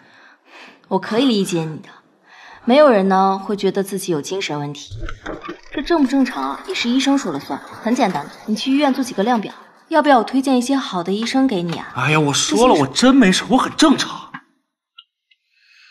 是我要追谢雨菲的，是我要追谢雨菲的。冷静冷静，想想谢雨菲可爱的模样。患阿斯伯格综合症的精神病人比较敏感，我一定要小心说话。你呢，不要有什么心理负担，这不是什么见不得人的大病啊。有没有毛病呢，也是医生说了算，千万不要讳疾忌医啊。行，没事，我知道了。那我们先吃饭吧。啊，好吧。我是不是吃饱了撑的，非要追谢雨菲，找罪受？这种题目如果没病，那就是家庭教育问题，不管哪个都得趁早进行心理干预。算了，看他一时间的抵触情绪比较严重，回头再找机会吧。得空得让他去医院看看，做个量表。你也吃啊。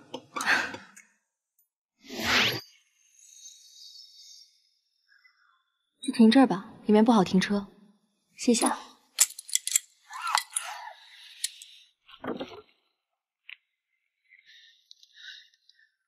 今天下午还有研究会，先走了。那个，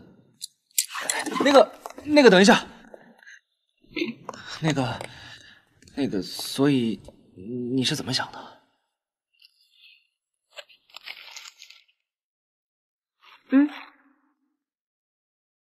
这是什么？这个呢，是我专门为我们写的小程序，里面呢记录了我们的关系进展。这就是从量变引起质变，之后我们才能升级为恋爱关系。所以你是答没答应啊？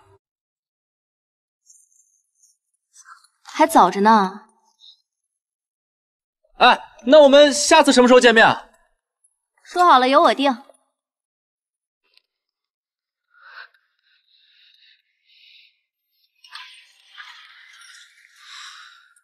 哪儿啊？这根本不像是约会的地方。你终于来了！我终于来了。不是，这又是谁啊？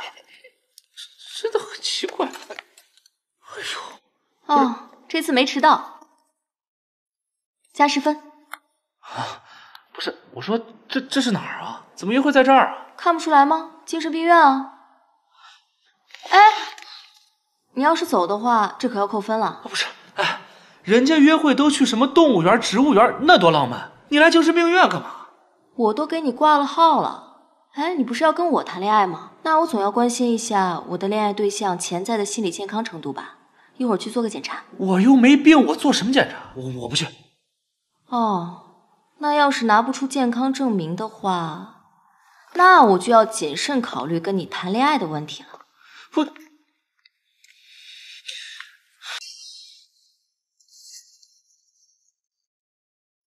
你看，长得那么帅还得精神病，赌1块钱肯定是因为失恋了。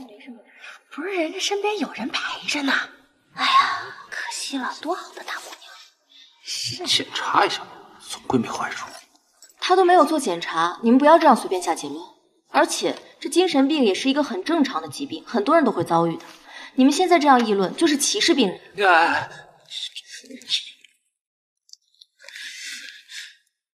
你说过很多次了，不要随便没经过别人同意就进行肢体接触。来，这个巧克力。我心情不好的时候啊，吃这个就很管用。还算有点良心。怎么样？好一点没？哎，7号啊，889号门。轮到你了，轮到你了，走。姓名？羚羊，多大年龄？27。哪里不舒服？哪里不舒服？哪里不舒服？奥医生，我怀疑他阿斯伯格。你怀疑？没事，别捣乱。阿斯伯格，你看我像不像阿斯伯格？挺大个人了，不懂事儿。我冒昧猜一下啊，你们是不是玩真心话大冒险？输了，选了我这里玩大冒险来了？医生，我们不是玩真心话大冒险，我们是真的来看病的。要不要给他做个量表测试啊？赶紧出去，我后边还有很多病人呢，净耽误我时间。不好意思啊，医生。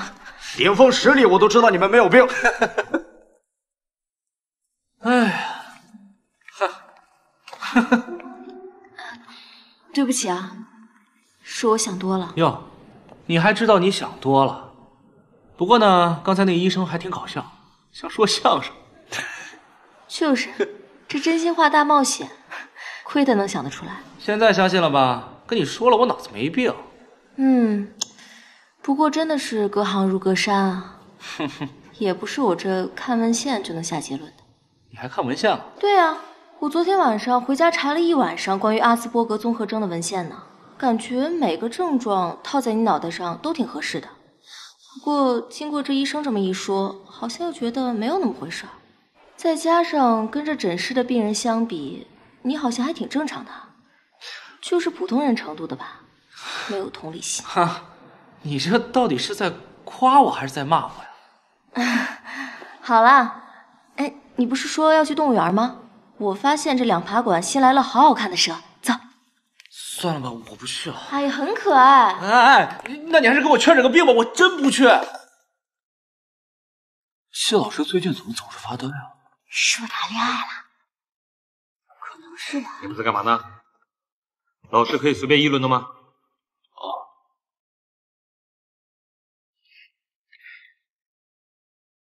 小谢啊，主任，昨天看见你相亲对象拿着鲜花在你门口，我们是不是在一起了？不好意思啊，主任。笑什么笑？你们一个个的都有对象了，还笑？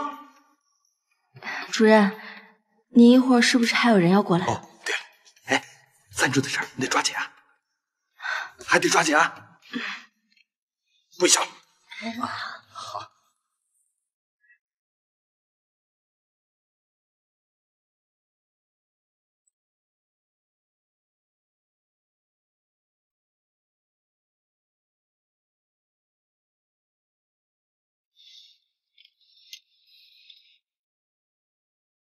主厨啊！今天共有10位客人订餐，我给您报告一下我们准备的材料。行。今天我们准备了松茸、北欧带鱼、有机进口花菜、金枪鱼、海参、香煎鲍鱼、金牌张茶鸭，还有兔子肉。您看这些还有问题吗？主厨听到吗？主厨听见了。那个你回去再清点一下，把它弄清楚啊。好嘞。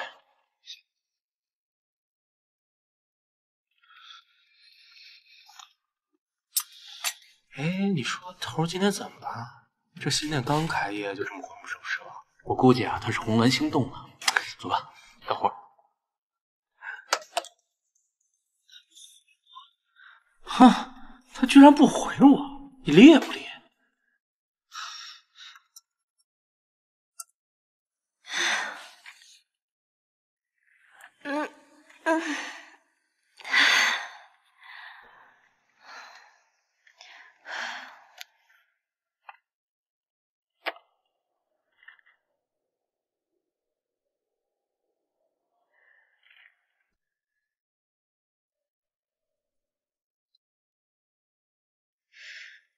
这样说会不会有悖于我的行事作风啊？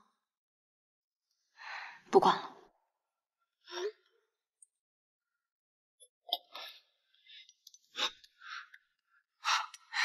原来他还想吃我做的菜，那我今天晚上做什么菜呢？羚羊啊羚羊，你现在就像案板上的肉，任人宰割呀。但是他居然回我信息了，还主动问我有没有饭吃，我一定要牢牢抓住他的胃。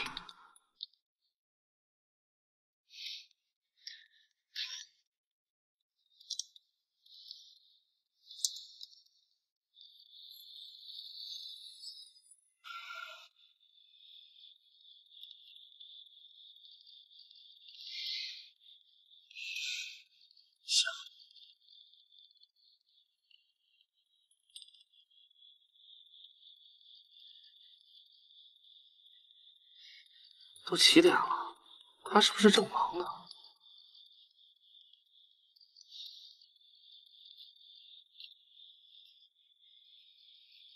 哎，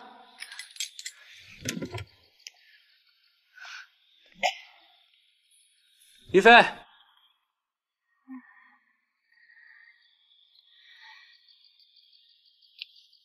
糟糕，他这是梦游，梦游的人不能被吵醒。啊！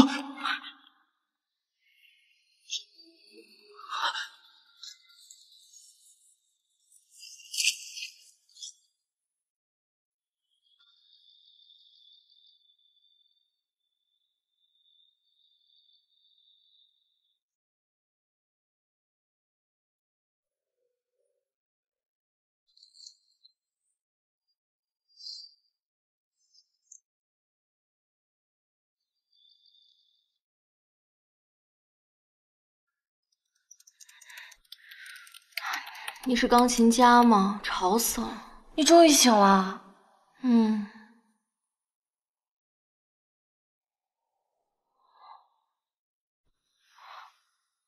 我怎么了？你睡着了，而且你梦游了。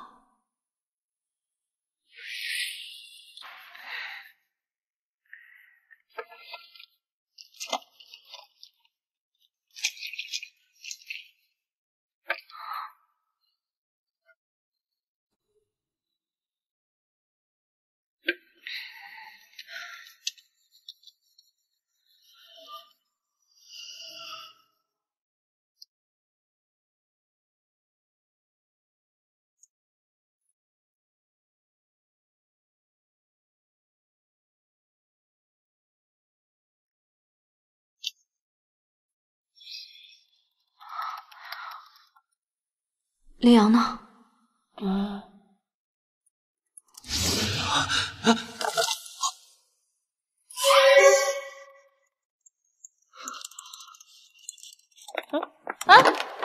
你猴急什么呀？我是说我不知道，他大概是饿了，出去找吃的了吧。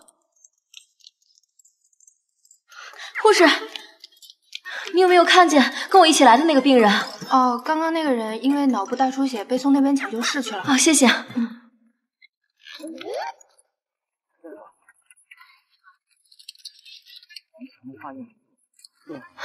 羚羊，没事吧？没事。居然还戏弄我，齐晴！啊！哎，等等我。医生，他怎么样？没什么问题。你这个朋友啊，他吃了1粒安眠药，现在药效已经过了，可以出院了。之前就跟你说了吧，我没什么大问题。哎，倒是你啊，别瞎操心别人，你头也伤得不轻呢，回家好好静养几天，好吧？好，谢谢医生。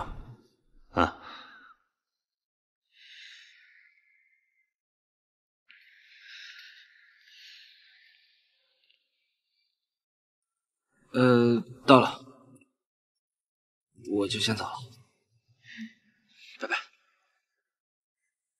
大猪蹄子。什么？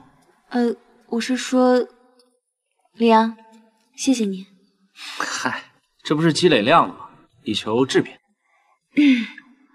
那我就会好好给你加分的，还可以答应你一个小请求。一个小请求？赶紧想啊，过期作废。我回去好好想。今天12点之前，我跟你说我的小请求。走了，拜拜。拜拜。真是个单细胞的生物，还怪可爱的。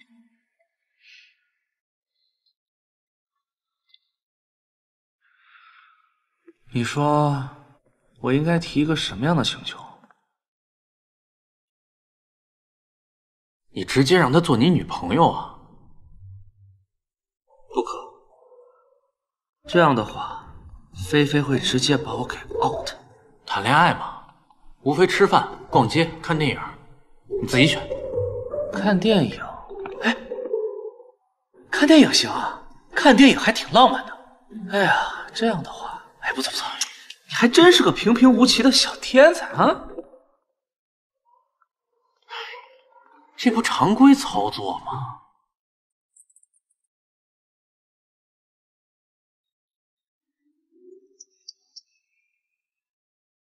喂，哎喂，谢博士，怎么样？到哪儿了？我去接你啊。哎，不用，待会儿我们直接电影院见。喂！哎呀，挂倒是挂挺快。行吧，谁让你是博士呢？说什么都对。快走吧。选这个吧。哪个呀？这。啊，行。人呢？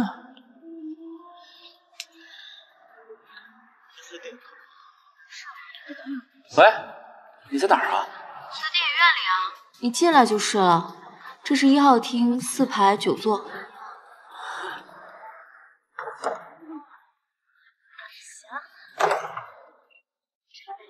他今天这个帮不好意思啊。怎么不等我呀？我刚刚在门口等了你半天，我还给你打电话，这么多人。是吗？谢谢啊。我为什么要在外面等你啊？我们是来看电影的，我不在外面，自然要进电影院，这不是很正常的逻辑吗？不是，那你也应该在外面等我，然后咱俩一起进来吧。走廊怎么了？你自己不敢啊？哎，我说小朋友，你都几岁了，还不能独立一点？我是小学1年级都不用结伴上厕所了。这啥呀？虽然我不懂这么做有什么必要，但如果你一直这么坚持的话，我记下来吧。哎，没事儿，我自己缓缓就好了。反正进都进来了，也不差这一会儿。那你自己消化好情绪就行。消化好了。哎，电影开始了。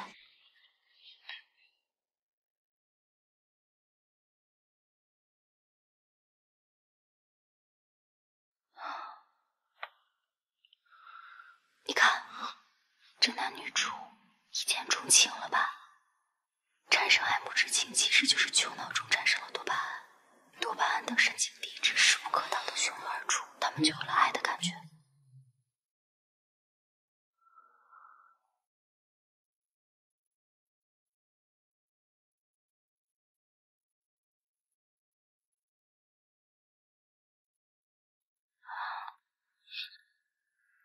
都说了，这爱情啊，它不能来得太猛烈，意味着多巴胺的强力分泌，它会使你的大脑产生疲倦感，大脑疲倦了以后，就会减少这多巴胺的分泌，那两人就会觉得感情变淡而厌倦，甚至分手。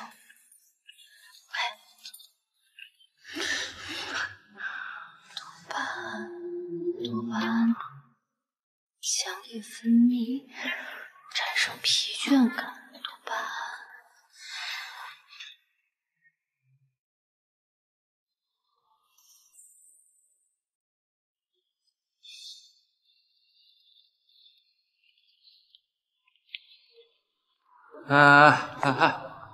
那个有点饿了啊？哦。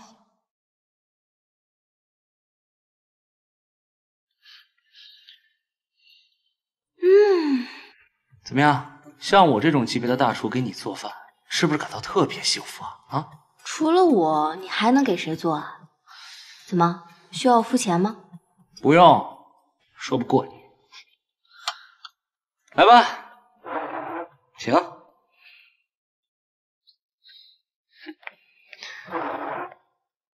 哎呀，怎么样？真不错。尝尝。真不错。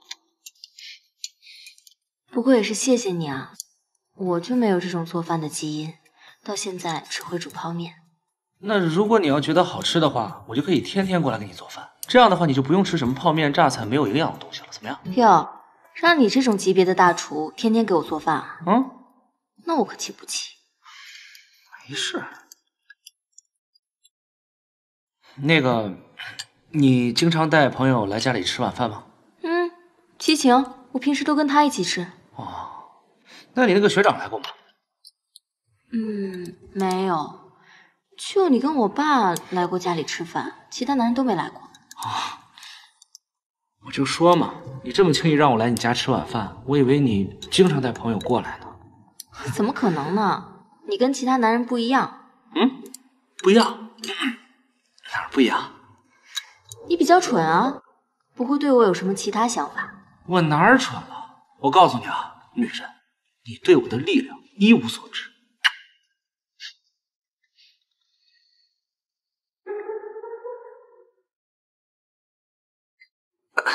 吃饭吃饭。哎，对了，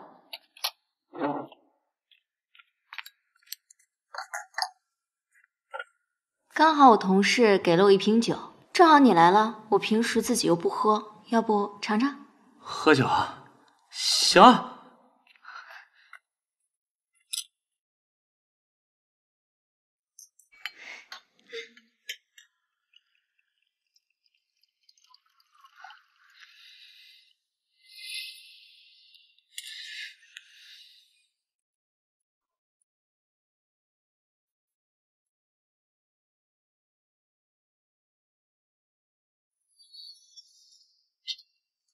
来，怎么？啊？想什么呢？这么猥琐？啊？怎么就猥琐了？来，哎，等一下，那个，你酒量怎么样？没怎么喝过，不知道。那就行。什么？啊，我说那就干了吧。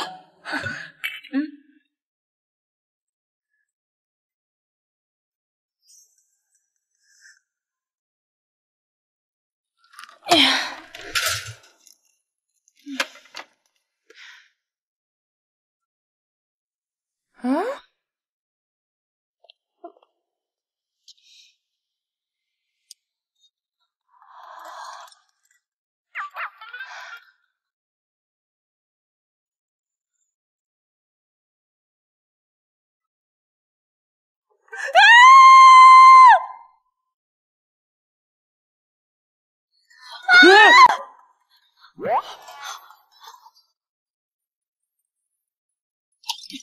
到底怎么回事？那个，昨天我那就……哦，他找我吃饭。没有问你，我问他。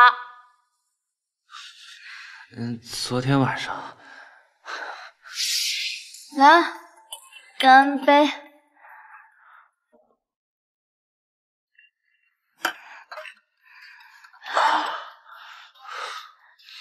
怎么样？我再去。哎，喂，醒醒！你不能睡在这儿。起来。走。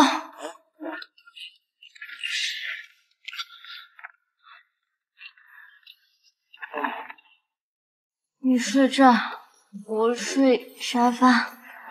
我警告你啊，不准吐我床上。你别走！别走！哼。所以，你们现在到底是什么关系啊？这你得问他。都8点了，我得回去做记录了，先走了。啊，那我也不叨扰了，我送送他。谢飞，哎，喂，说清楚啊！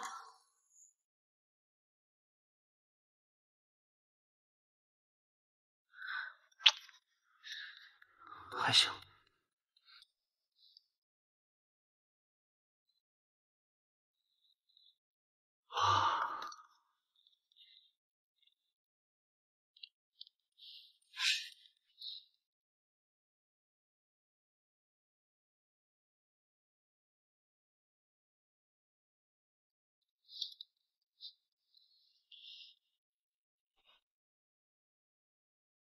我利用极速冷冻、扫描电镜、组织学等技术，对其交配系统的形态特征进行观察，发现中华绒螯蟹具有短尾派蟹类的典型特征，即第一腹肢比第二腹肢长。这个时候，我就用另外2种方式，用 A 试剂和 B 试剂进行应对。我来接你下班，订了家特别难订的餐厅，一起去啊。还有这个小蛋糕，我亲手做的，拿着。可是我还要跟学长去聊实验。要不带学长一起去吃饭，你不介意吧？啊？林先生您好，您是我们这里的贵客，所以我们老板特意将您预定的双人情侣套餐给换成了3人套餐，并且所有费用会全免，只是想您给我们提一些意见就可以了。这套餐里的餐后甜点就不要了吧，自己带了。对，我自己带了，就退了吧。好的，好的。怎么样？好吃。那是，这可是我今天早上一大早。来，你也尝尝。多谢林先生。不客气。这是怎么做的？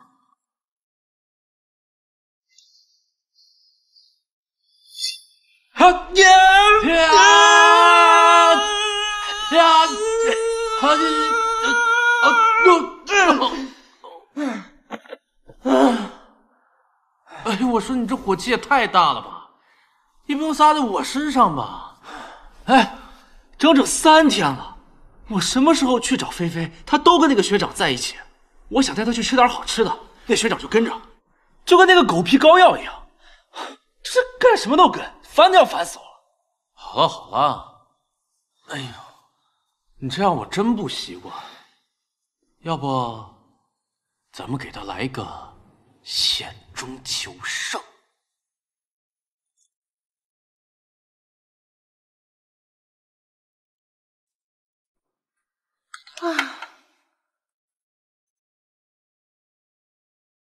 羚羊，他找我干嘛？哎，小谢，还没下班啊？主任。那刚好，我这有份材料，帮我看看。雨飞，主任，我们走吧。主任，不好意思啊，我和雨飞下班还有事儿，就先走了。不好意思啊，主任。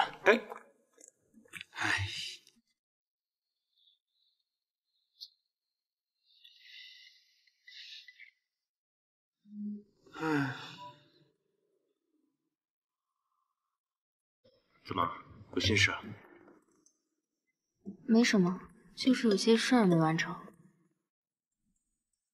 哎，雨飞，我们今天不如走后门吧？为什么？尝试一下新的路线，说不定能看到更好的风景。我知道后门那边开了一家新的书店，你肯定会喜欢。好，走吧。几点了？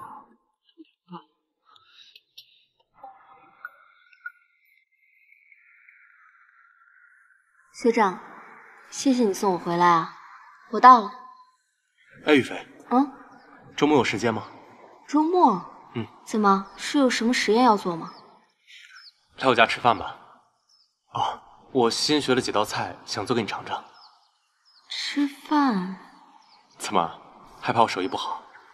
没问题，那我正好也可以尝尝学长的手艺。那就说定了。周末见。好。走了。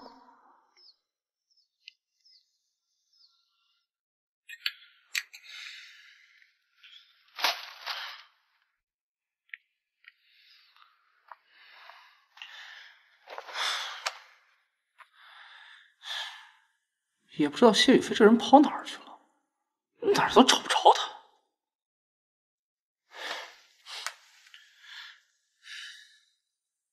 你和菲菲在一起吗？我今天没等到她。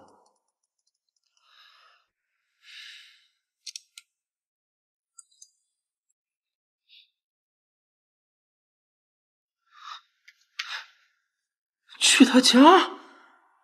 为什么去他家呀？这孤男寡女的，成什么体统？这万一……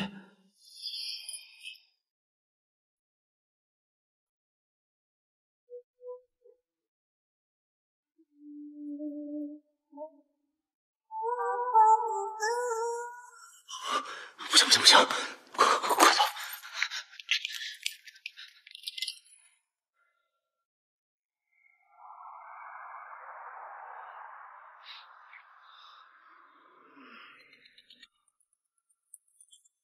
喂，哎，李阳，干嘛呢？今天来我家打游戏啊？哎，不去。那你干嘛呢？在谢雨飞家楼下呢。他今天要去他什么学长家吃饭，我不能让他去。你什么时候去的呀？天还没亮的时候。哇，真够拼的。啊，哎，我不跟你说了，他来了。谢雨飞，这么早去哪儿啊？我送你啊。羚羊啊？哦，不用了，我打车就好。哎，打什么车呀？我这有现成的车，你不坐还打车？怎么，不敢坐我的车，是不是心里有鬼啊？你到底想说什么？你是不是要去你那什么学长家？你怎么知道？我也去。你去干什么？我怎么就不能去了？每次咱俩吃饭，你都带着你学长，怎么你跟你学长吃饭就不能带我呀？好吧。车在那边，走吧。不好意思啊，学长，没有提前跟你说，羚羊也来。啊，没事。这个事儿不能怪菲菲啊，是我主动要求的。来了就都是客人，一起吃吧。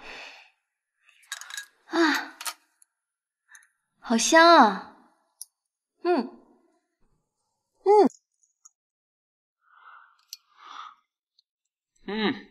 菜太咸了。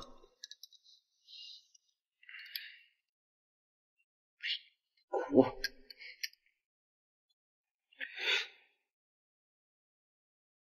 学长，别听他瞎说，我觉得挺好吃的。林先生毕竟是专业的，能得到专业厨师的点评，我很荣幸。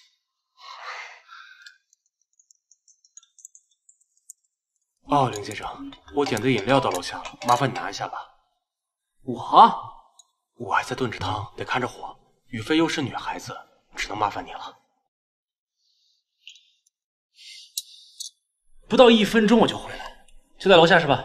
拿了我就马上回来，门你都不用关，很快上了电梯之后。走啊！别关门啊，听见没？去，马上回来，快点吧。学长。啊？你别跟他一般见识啊。不会。哇，哎，学长，你这么温柔体贴，你是不是应该找个女朋友啊？不然可惜了。那你觉得我适合找个什么样的女朋友？起码得跟你一样温柔善良，还得善解人意吧？哦，还得是大美女。雨菲。其实我心里早就有一个人了。谁啊？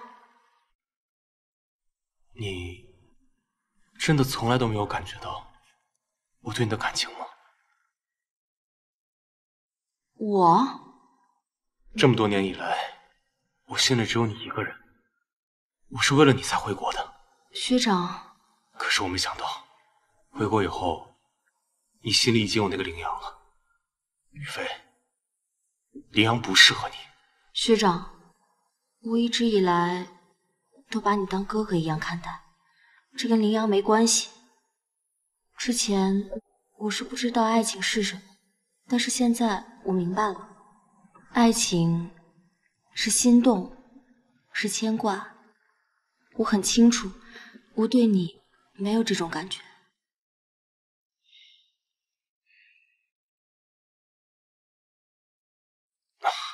哎，学长。既然是哥哥，那让我最后再抱你一次吧，好吗？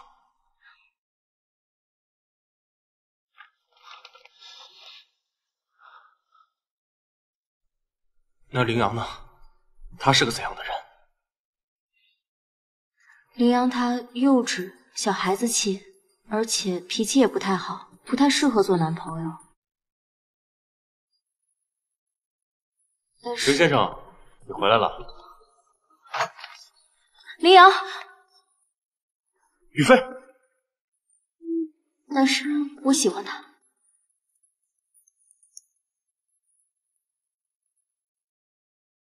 林阳，你听我解释。林阳，站住！解释，说吧。你误会我了，我不是那个意思。不是那个意思。对，我误会了。是我幼稚，我小孩子脾气，我不理解人。这就是你亲吻我之后的结果是？我还真以为你喜欢我。你误会了。我误会了，我都亲眼看见你俩抱在一起了。你要喜欢他，你就去找他，别再耍我了，行吗？哎，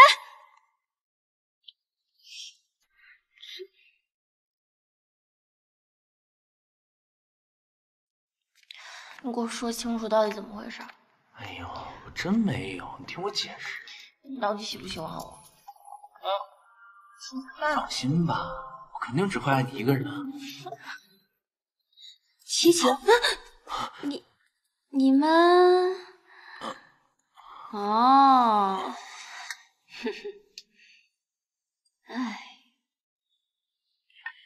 说吧，什么时候开始的？也没有多久，就是没问你，我问他。2个礼拜。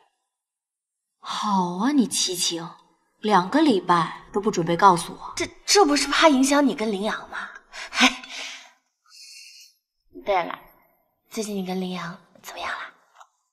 不怎么样。啊？为什么？前一阵你们不是还甜甜蜜蜜？对啊，今天早上他怕你去你学长家，然后天还没亮就特意去到你家楼下了。真的啊？对啊。所以，到底发生什么啦？那就是这样，我觉得他肯定是误会我了。哎呀，他肯定是误会你了。你想啊，林阳这么好面子的一个人，然后你当着别的男人的面这么说他，他能不生气吗？可是我话都没说完呢。谢博士啊，我觉得吧，剩下的话你还是得当面跟他说。算了，不说，睡觉去。哎，就你们男生要面子，我们女孩子不要面子的吗？哎呦，不是这个意思啊！哎，你想啊，他们现在这么闹别扭，我们不得想想办法帮帮他们吗？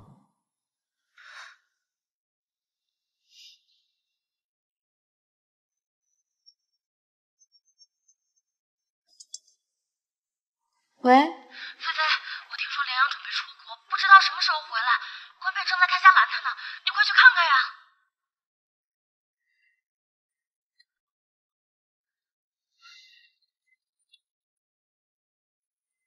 林阳，菲菲，别走了好不好？我想明白了，我喜欢你，我想跟你在一起。昨天呢，我在学长家的话并没有说完，就算你再幼稚、再孩子气，我都喜欢你，我愿意做你的女朋友。你别走了好不好？不是，你在说什么呀？告诉我你去哪个国家，我也可以跟着去进修的。不是，你误会了，我不是。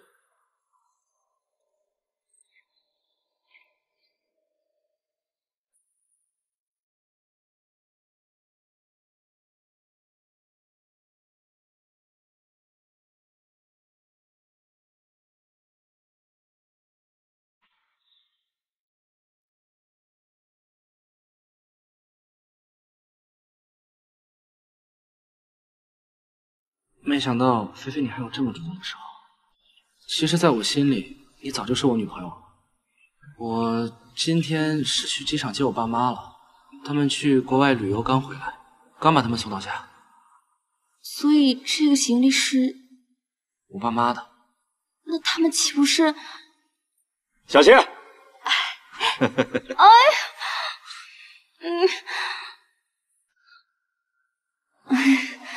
叔叔阿姨好。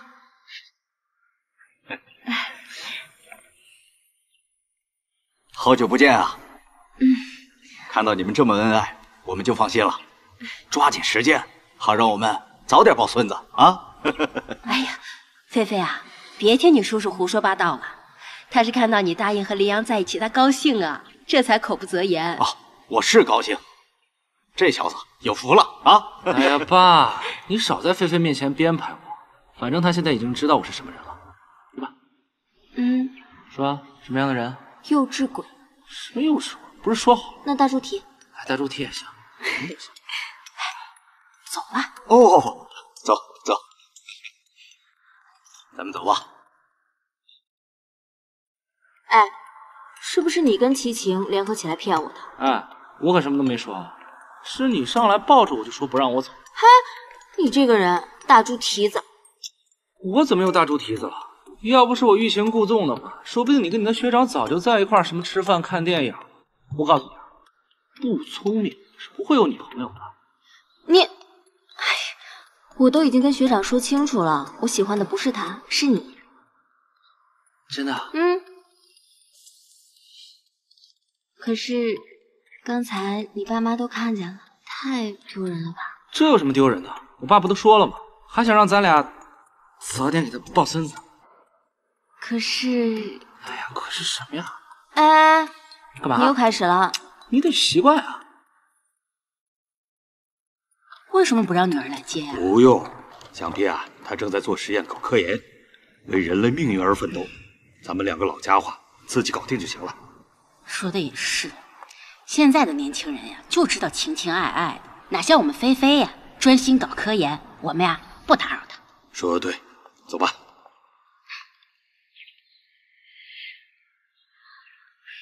真是世风日下。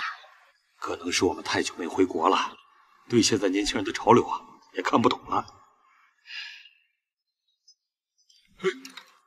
老婆，你看，怎么那个女生越看越像我们菲菲呀？我也觉得，我们是不是太久没见女儿了？菲菲，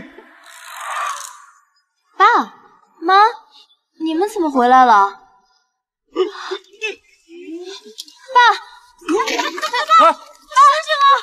哎呦，爸，叔叔，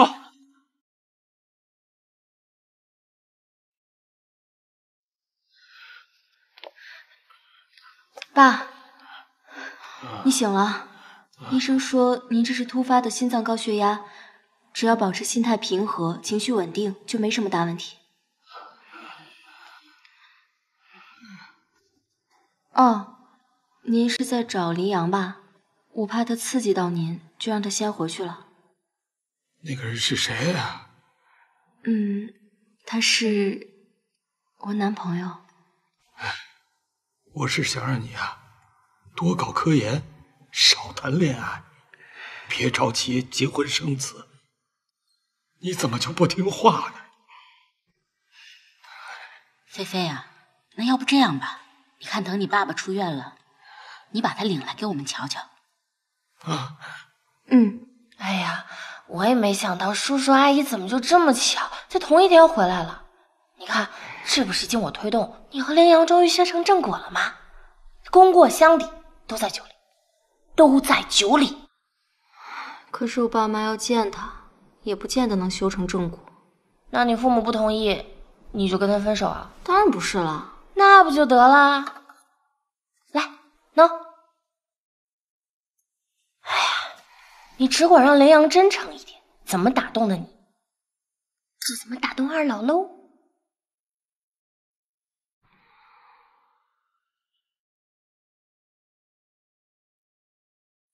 林阳，林阳，哎，你怎么这个点来了？我爸妈今晚要见你。见我？今晚？那赶紧给我订个餐厅吧。那个，我还得去买点礼物。你等我换个衣服啊。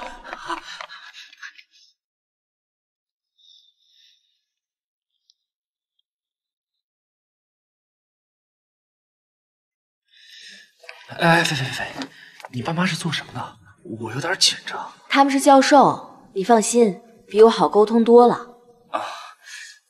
也是啊，你都对我满意了，那我未来的岳父岳母肯定对我也是12分的满意啊。他们都是读书人，肯定可以的。我先进去看看。啊，行，加油。好，你都毕业了，他们不能把你怎么样。那个叔叔阿姨好，第一次见面也不知道二位喜欢什么，所以就随便买点礼品。如果你们要是不喜欢的话，就及时告诉我，我就及时改正。哈。小伙子，哎，你叫什么名字啊？叔叔，我叫羚羊，因为我爸姓羚，我妈姓杨，所以给我起了这个名字。哦，羚羊，是鸡题目还是偶题目啊？偶题目。哦，那你是干什么工作的？哦，叔叔，我开了一家私房餐厅，生意还不错。小玲啊，哎，阿姨，你是做餐饮的？啊，是。那你大学学的什么专业？我大学学的是市场营销，我们家开了一个榨菜厂。我从小就不喜欢学习，然后我爸就想让我继承他的衣钵，我就不是很感兴趣，所以就出国考了厨师的这个蓝带厨师证，然后回来就开了餐厅。你硕士也是学的这个专业？现在这个专业有硕士吗？叔叔，我没有考硕士，我就是本科。我从小就不喜欢学习，所以呢，大学读完之后我就直接参加工作了，然后就回来开了餐厅。不像菲菲，脑子里装的都是些知识，这个每天都用智商吊打我。我应该向他学习。看样子复变函数也没学过。爸，这博士一走廊，硕士到处有，没什么稀奇的。反倒是我们羚羊啊，这菜做的可好吃了，比这审计还好吃。别人想要吃到他的菜，排半年的队都排不上号。小玲啊，哎，阿姨，你上学的时候学的是高数1还是高数2啊？高数我忘了。你们学过复变函数没有啊？啊，我所有课程低空飞过，哪里能记得？现在连二次函数都忘得差不多了。孩子，元素周期表你总记得吧？哦，叔叔，这个我记得，那个氢氦锂铍硼碳氮氧氟钠镁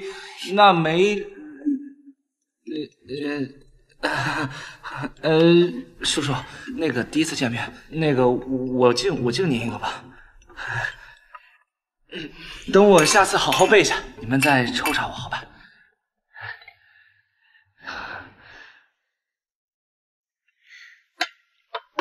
我去上个洗手间。去吧。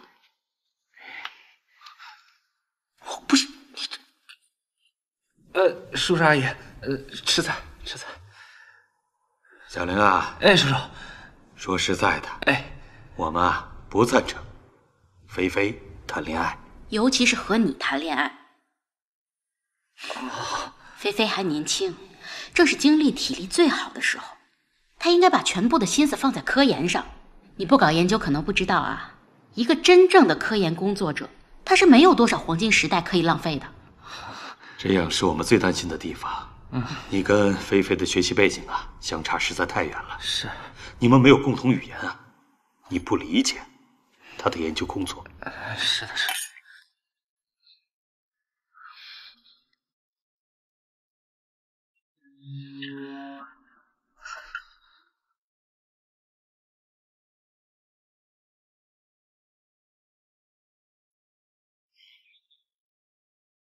怎么了？看来丈母娘老丈人不好伺候啊。早知道有今天，那我上化学课的时候就好好听课了。我现在在他们眼里，基本上就跟那个文盲没什么区别。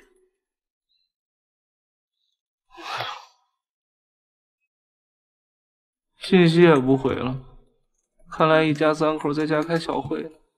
羚羊啊羚羊，你还有因为不好好学习而后悔的时候。菲菲啊，这个小伙子和你背景相差可是有点大，你确定要和他在一起？妈，你说这谈恋爱找男朋友，并不是一定要看得懂我的论文才行。那你说，我学院那些教授不都看得懂我的论文吗？难道我只能跟他们谈恋爱啊？那也不能相差太多了吧？这孩子连元素周期表里面的前20都搞不清楚，实在差得太远了一点吧？话不能这么说啊，他有他的好处啊。举个例子。虽然智商不高，但是他情商高啊，我和他相处啊舒服。我就担心他情商太高了，跟人家说话一套又一套，把你给骗过去。没事儿，他要是把我骗过去了，哼，他干不爽。还有呢？还有，他打架很厉害，可以保护我。算了算了，你呀，从小就主意正，你非要和他谈恋爱呢，我们一点办法都没有，跟着瞎操心。反正呢，我们也不是非要他怎么样。我不也嫁了个学化学的吗？哎，这话我可不爱听啊！什么叫那个学化学的？你这个学物理的也并不那么高贵吧？张教授，你得跟我说道说道，解释一下什么叫做学物理的、学化学的。你怎么能这么说话呀？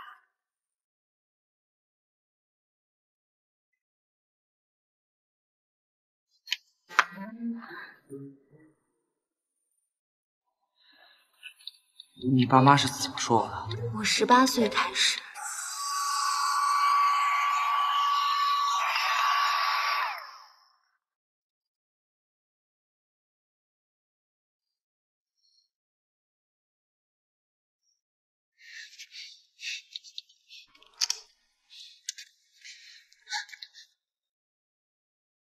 老谢啊，菲菲上班去了，我们俩买点菜做饭吧。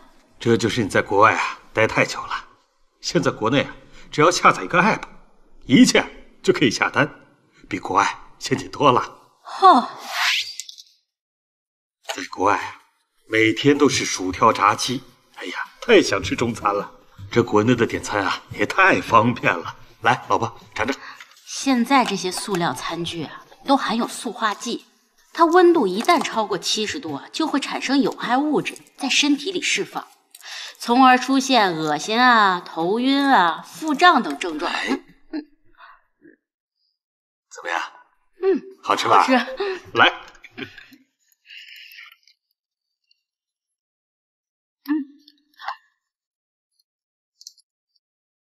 哎呀，太好吃了。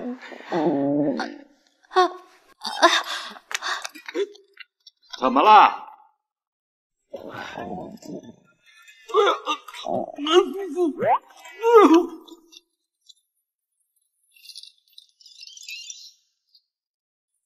怎么样了，爸妈？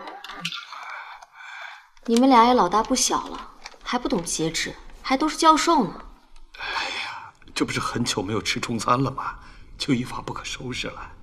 行，好在啊，这个医生说是急性的肠胃炎，这挂完吊瓶呢，就能按时回家了。以后啊，可不许再这样吃了。哎，怎么样，好点没？好点了，好多了。好好休息啊。想想一会儿吃什么吧。爸妈，这是我特意给你们定制的健康餐，之后呢，每餐都会送过来，你们慢慢吃。那我先去工作了。走了，拜拜。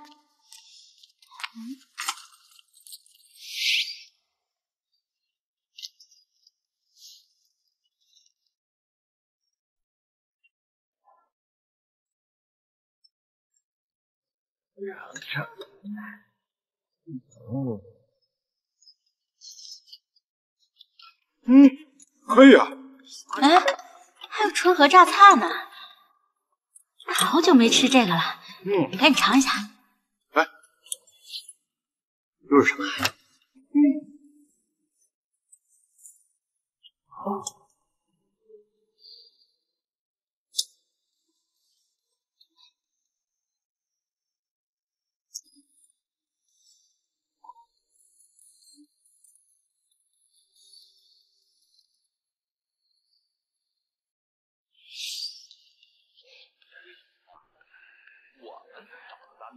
菲菲啊，那个店铺啊，能点菜不？能啊，想吃什么？我还想吃上次那个鸡蛋豆腐虾仁儿和那个虫草花鸽子汤。爸，你这要求也是有点高了。哎，妈，我看你们要是身体好些了，要不再让林阳见见你们？别，林阳那小子就别来了。这次我跟你妈住院，他虽然跑前跑后，但是我跟你妈总觉得你跟他不是一个世界的人，不合适。妈，是啊，菲菲，我们也担心你们以后啊两个人无话可说。你们要是不同意的话，这菜以后我就不送了。反正我跟你妈是不同意的。你要是嫌菜贵，就别买了，我们自己买。你把那个店铺推给我就是了。爸，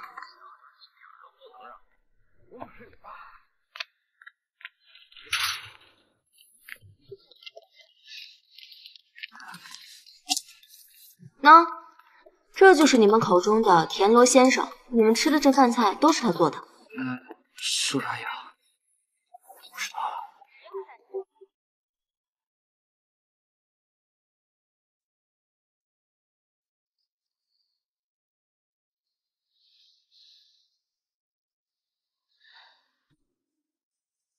那个，舒大爷，要不我们先吃饭吧，菜都凉了。小玲啊，哎，这段时间我们吃的饭菜都是你做的？是我做的。我想着叔叔阿姨身体不是最近不好嘛，所以做了一些清淡一点的。你们也知道，我本来就开餐厅的，不妨事。怎么不妨事了？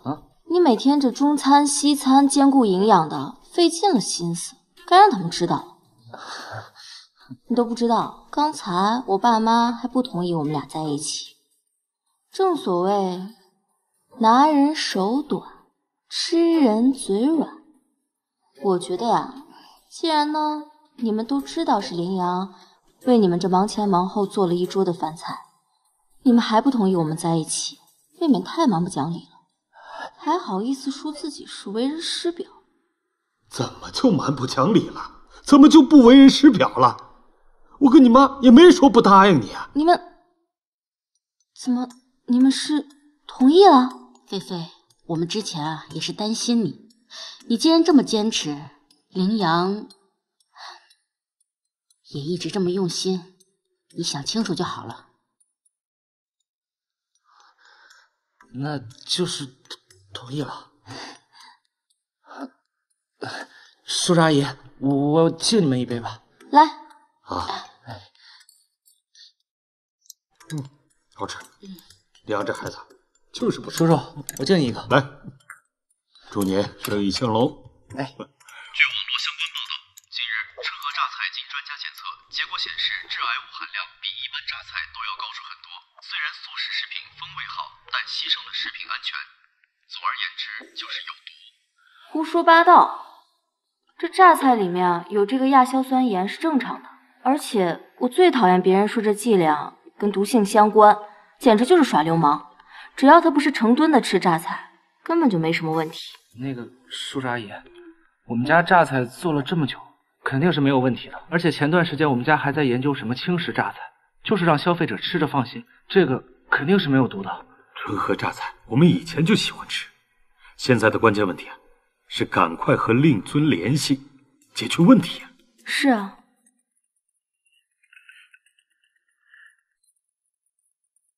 要不要回去看看？刚听到消息，老板，这个月销售业绩急剧下滑，赶紧想想办法解决吧。林总，我们接到电话，各区域客户接连退货、拒货，有几家在这个档口拖欠我们的货款，甚至要求我们赔偿。那还不想办法解决？哎呀，现在所有的方法都试过了，网络上舆情严重，实在是没有办法。我们也做了很多的宣传方案，但是一直都没有什么起色。是啊，那就是看一下。这个月工资还能不能发呀？实在太没完了。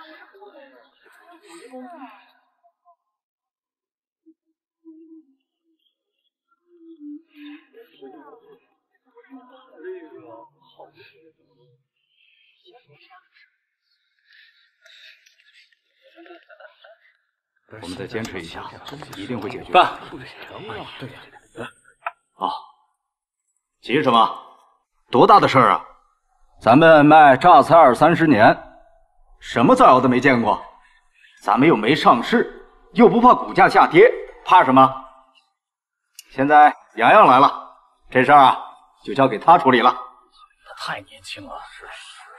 他们年轻人不是喜欢玩什么微博、微信吗？这一次就让他们玩个够。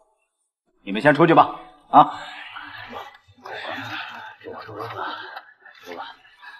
辛苦，辛苦。哎爸，现在怎么样了？这么点小事儿，也辛苦你跟着跑一趟啊。叔叔好。你放心，这事儿就交给羚羊了，他一定会处理好的，对吧，儿子？对，是。虽然我看起来吊儿郎当，不管公司事务，但是菲菲啊，你放心，这件事情我肯定能够处理好。菲菲啊，我从小在我们家榨菜厂长大，厂子的年纪比我年纪还要大。其实说来也好笑，小的时候呢，我爸就是想把榨菜、方便面还有火腿肠这些速食食品捆绑在一起来销售，所以从小就让我试菜，因此慢慢的我对榨菜毫无兴趣，一心想做自己的精致料理。但是现在，春和对于我而言，不仅仅是回忆，更多的是希望。我知道。那你愿意和我一起重振它吗？我愿意。虽然呢，我不懂美食，但是我会用自己的专长助你一臂之力。有你对我的支持，就是最大的鼓励。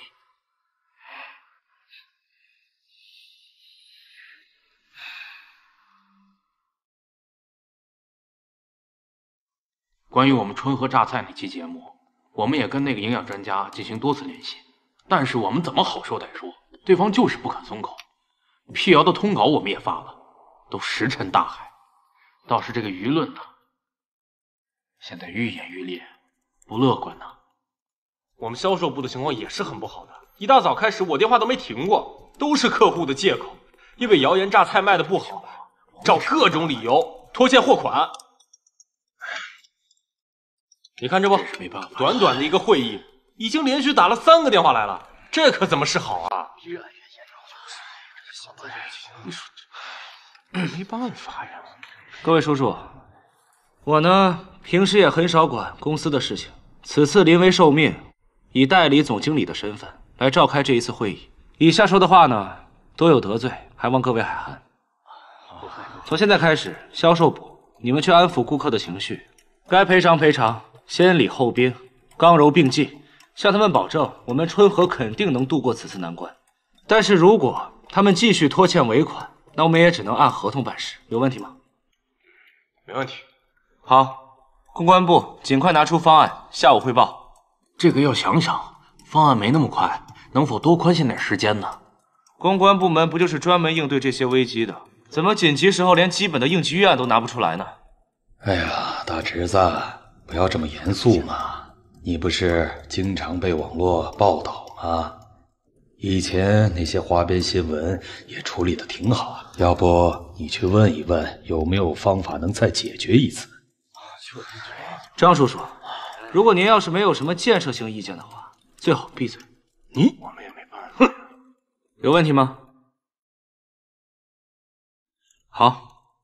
此外，我觉得赌不如输。如果说顾客觉得是我们质量有问题，那我们索性就公开实现透明化生产，把我们的原料和生产方式全部公布得清清楚楚，让消费者吃着放心。我反对。对食品企业而言，配方才是王道，历来保密。如果公开透明，那不等于自找死路吗？对呀。那我们现在不是在等死吗？还是张叔叔，您有什么拯救春和的最好方式，说来给大家听听。我没有，但我就是不同意。若是你硬要一意孤行的话，我就撤资，让你知道利害关系。那怎么行？如果张叔叔您要是执意撤资的话，那我也是没什么办法。我在料理界这么多年，您这个漏洞我还是能补上的。不过张叔叔，您要是撤资，别怪我们自家人挣钱以后不带你。其他叔叔也是如此，这事就这么定了。有什么异议的话，就和张叔叔一起，公关部直接推进吧。散会。你这怎么说？我们提出的问题都没解决呀？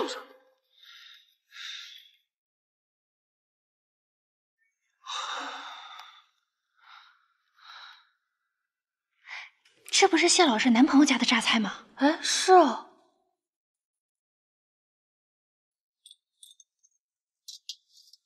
谢老师，你别吃，谢老师。怎么了？您是没看早上那个朋友圈，这个榨菜有毒。这个榨菜我从小吃到大的，挺好吃的。是真的，专家都说了，您看，说是致癌物含量超标。这个专家我怎么会议里面从来没有听说过？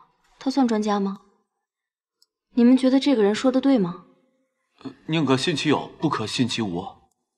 你们都是做学术研究的，就这种态度啊？我们知道错了。这样，今晚你们交一篇详细的小作文给我，把这篇文章详细的错误的地方指出来，再附上正确的，算上平时成绩。好，知道了。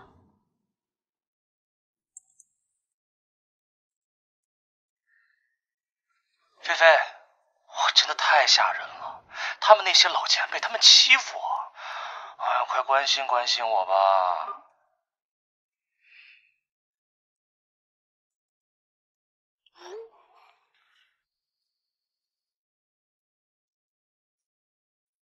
还行，倒还有些收集信息的能力。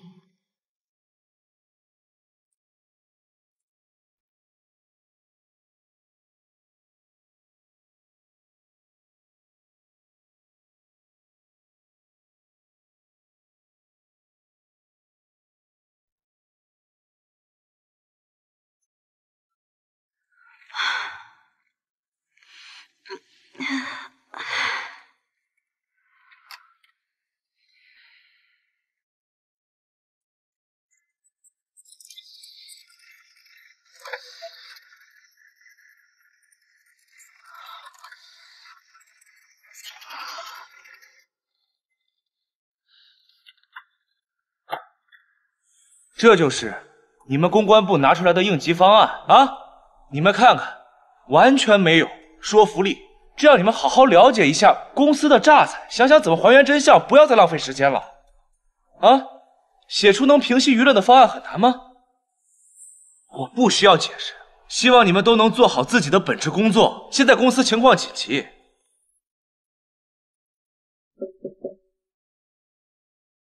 你们再加把劲儿。你来了，来关心我了。给你，这是什么呀？看看。这是什么呀？这是我利用专长分析了一下那个专家造谣视频的错处，然后附上了最新的研究报告以及参考文献，希望可以帮到你。这太能帮了！你们过来，看林总有什么好办法。拿好，回去仔细看看，尽快联系权威的官方媒体同步资料。另外，提炼文献做成短视频分发，动作要快。我们现在刻不容缓。好，我马上去办，马上去办。好，真不聪明。走。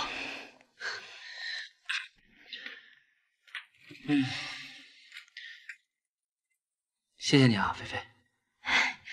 就那些资料不难。我承认，我原来对速食食品确实有一定的误解。不过通过这件事呢，我知道你一直不能好好吃饭，胃也不好。现在有很多年轻人都跟你一样，过着这种速食人生。我都想好了，我呢要研发一些比较健康、有营养，还有比较绿色的这些速食食品，不仅是为了你，也是为了更多年轻人，让他们都能好好吃饭。你说这样好不好？啊，好，那我们一起实现梦想。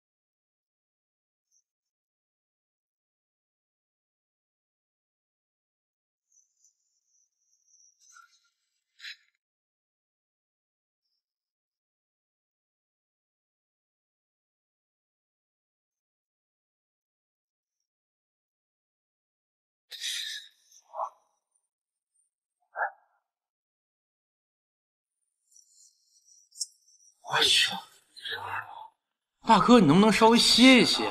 你这很影响我码字啊！哎呦，这早知道要背这个东西，我上化学课的时候就不开小差了。少壮不努力，老大徒伤悲。我告诉你啊，你也别嘲笑我，你啊，早晚也得经过我这一关。现在还不行，我得继续背。哎，这是到哪儿了？1加1加7。哎呀，烦死了！林阳，不管他妈妈同不同意，我都不能停下我的脚步。对，停下我的脚步。你要干嘛？是时候该求婚了。啊？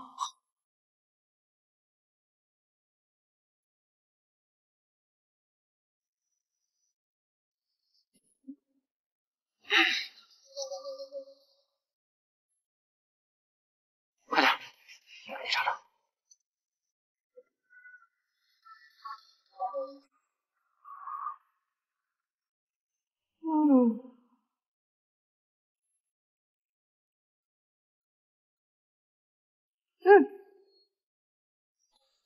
你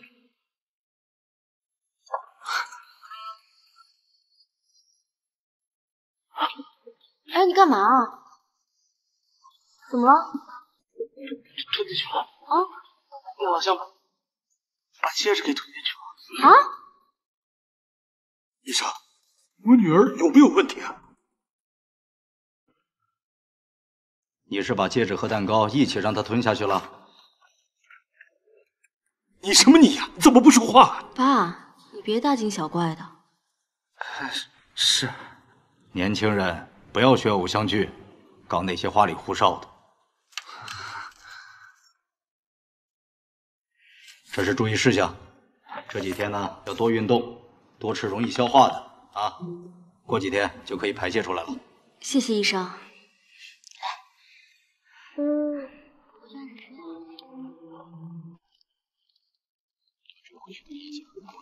爸，要不您和妈先回家吧，我没事了。林阳，叔叔，菲菲可是国家栋梁啊，是，以后是要办大事的，事关重大，你怎么敢？叔叔阿姨，我下次再也不敢了。爸妈，你们先回家好好休息。我跟林阳呢，还可以多走几圈，有助于消化。哎，对，有助于消化。那你当心点啊，注意点啊。嗯，啊，好嘞，路上小心啊。好，叔叔阿姨再见。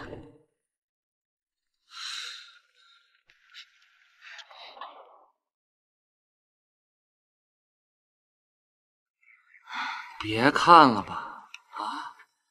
都怪你。哎呀，怪我，都怪我。什么？我说都怪我。不过什么？你做的甜品还挺好吃的。不过你下次吃的时候一定要细嚼慢咽一点，不要大口。哎，叫你动不动给我加料。啊，行，以后不敢了。哎，菲菲啊，你说我们以后能不能像他们一样幸福啊？你说我们老了以后会不会像他们一样呢？就行。哦，对了，菲菲，你喜欢什么样的婚礼啊？我不喜欢铺张浪费，而且婚礼这种东西非常有仪式感。我希望呢，我们两个人啊，一起去一个更加有意思的地方。我知道婆罗洲有一个林中小屋，可以在那边观察蝴蝶，还有各种鸟类。菲菲，还有，你同意了？菲菲，我爱你，嫁给我吧。可是没有求婚戒指啊。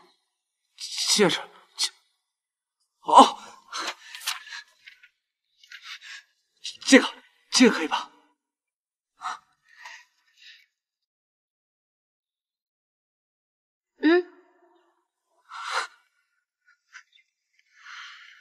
我愿意。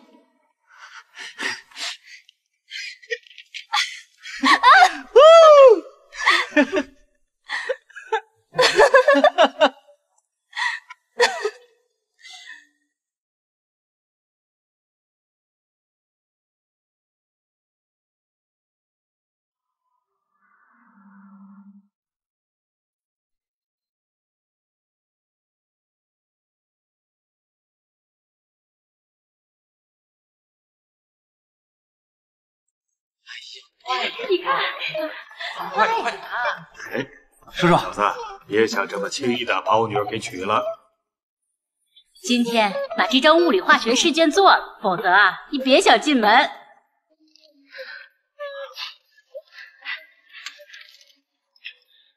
他会做吗？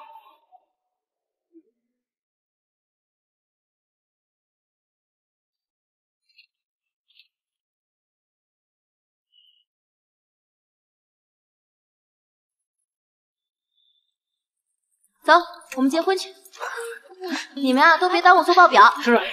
这孩子，快点，这全对了。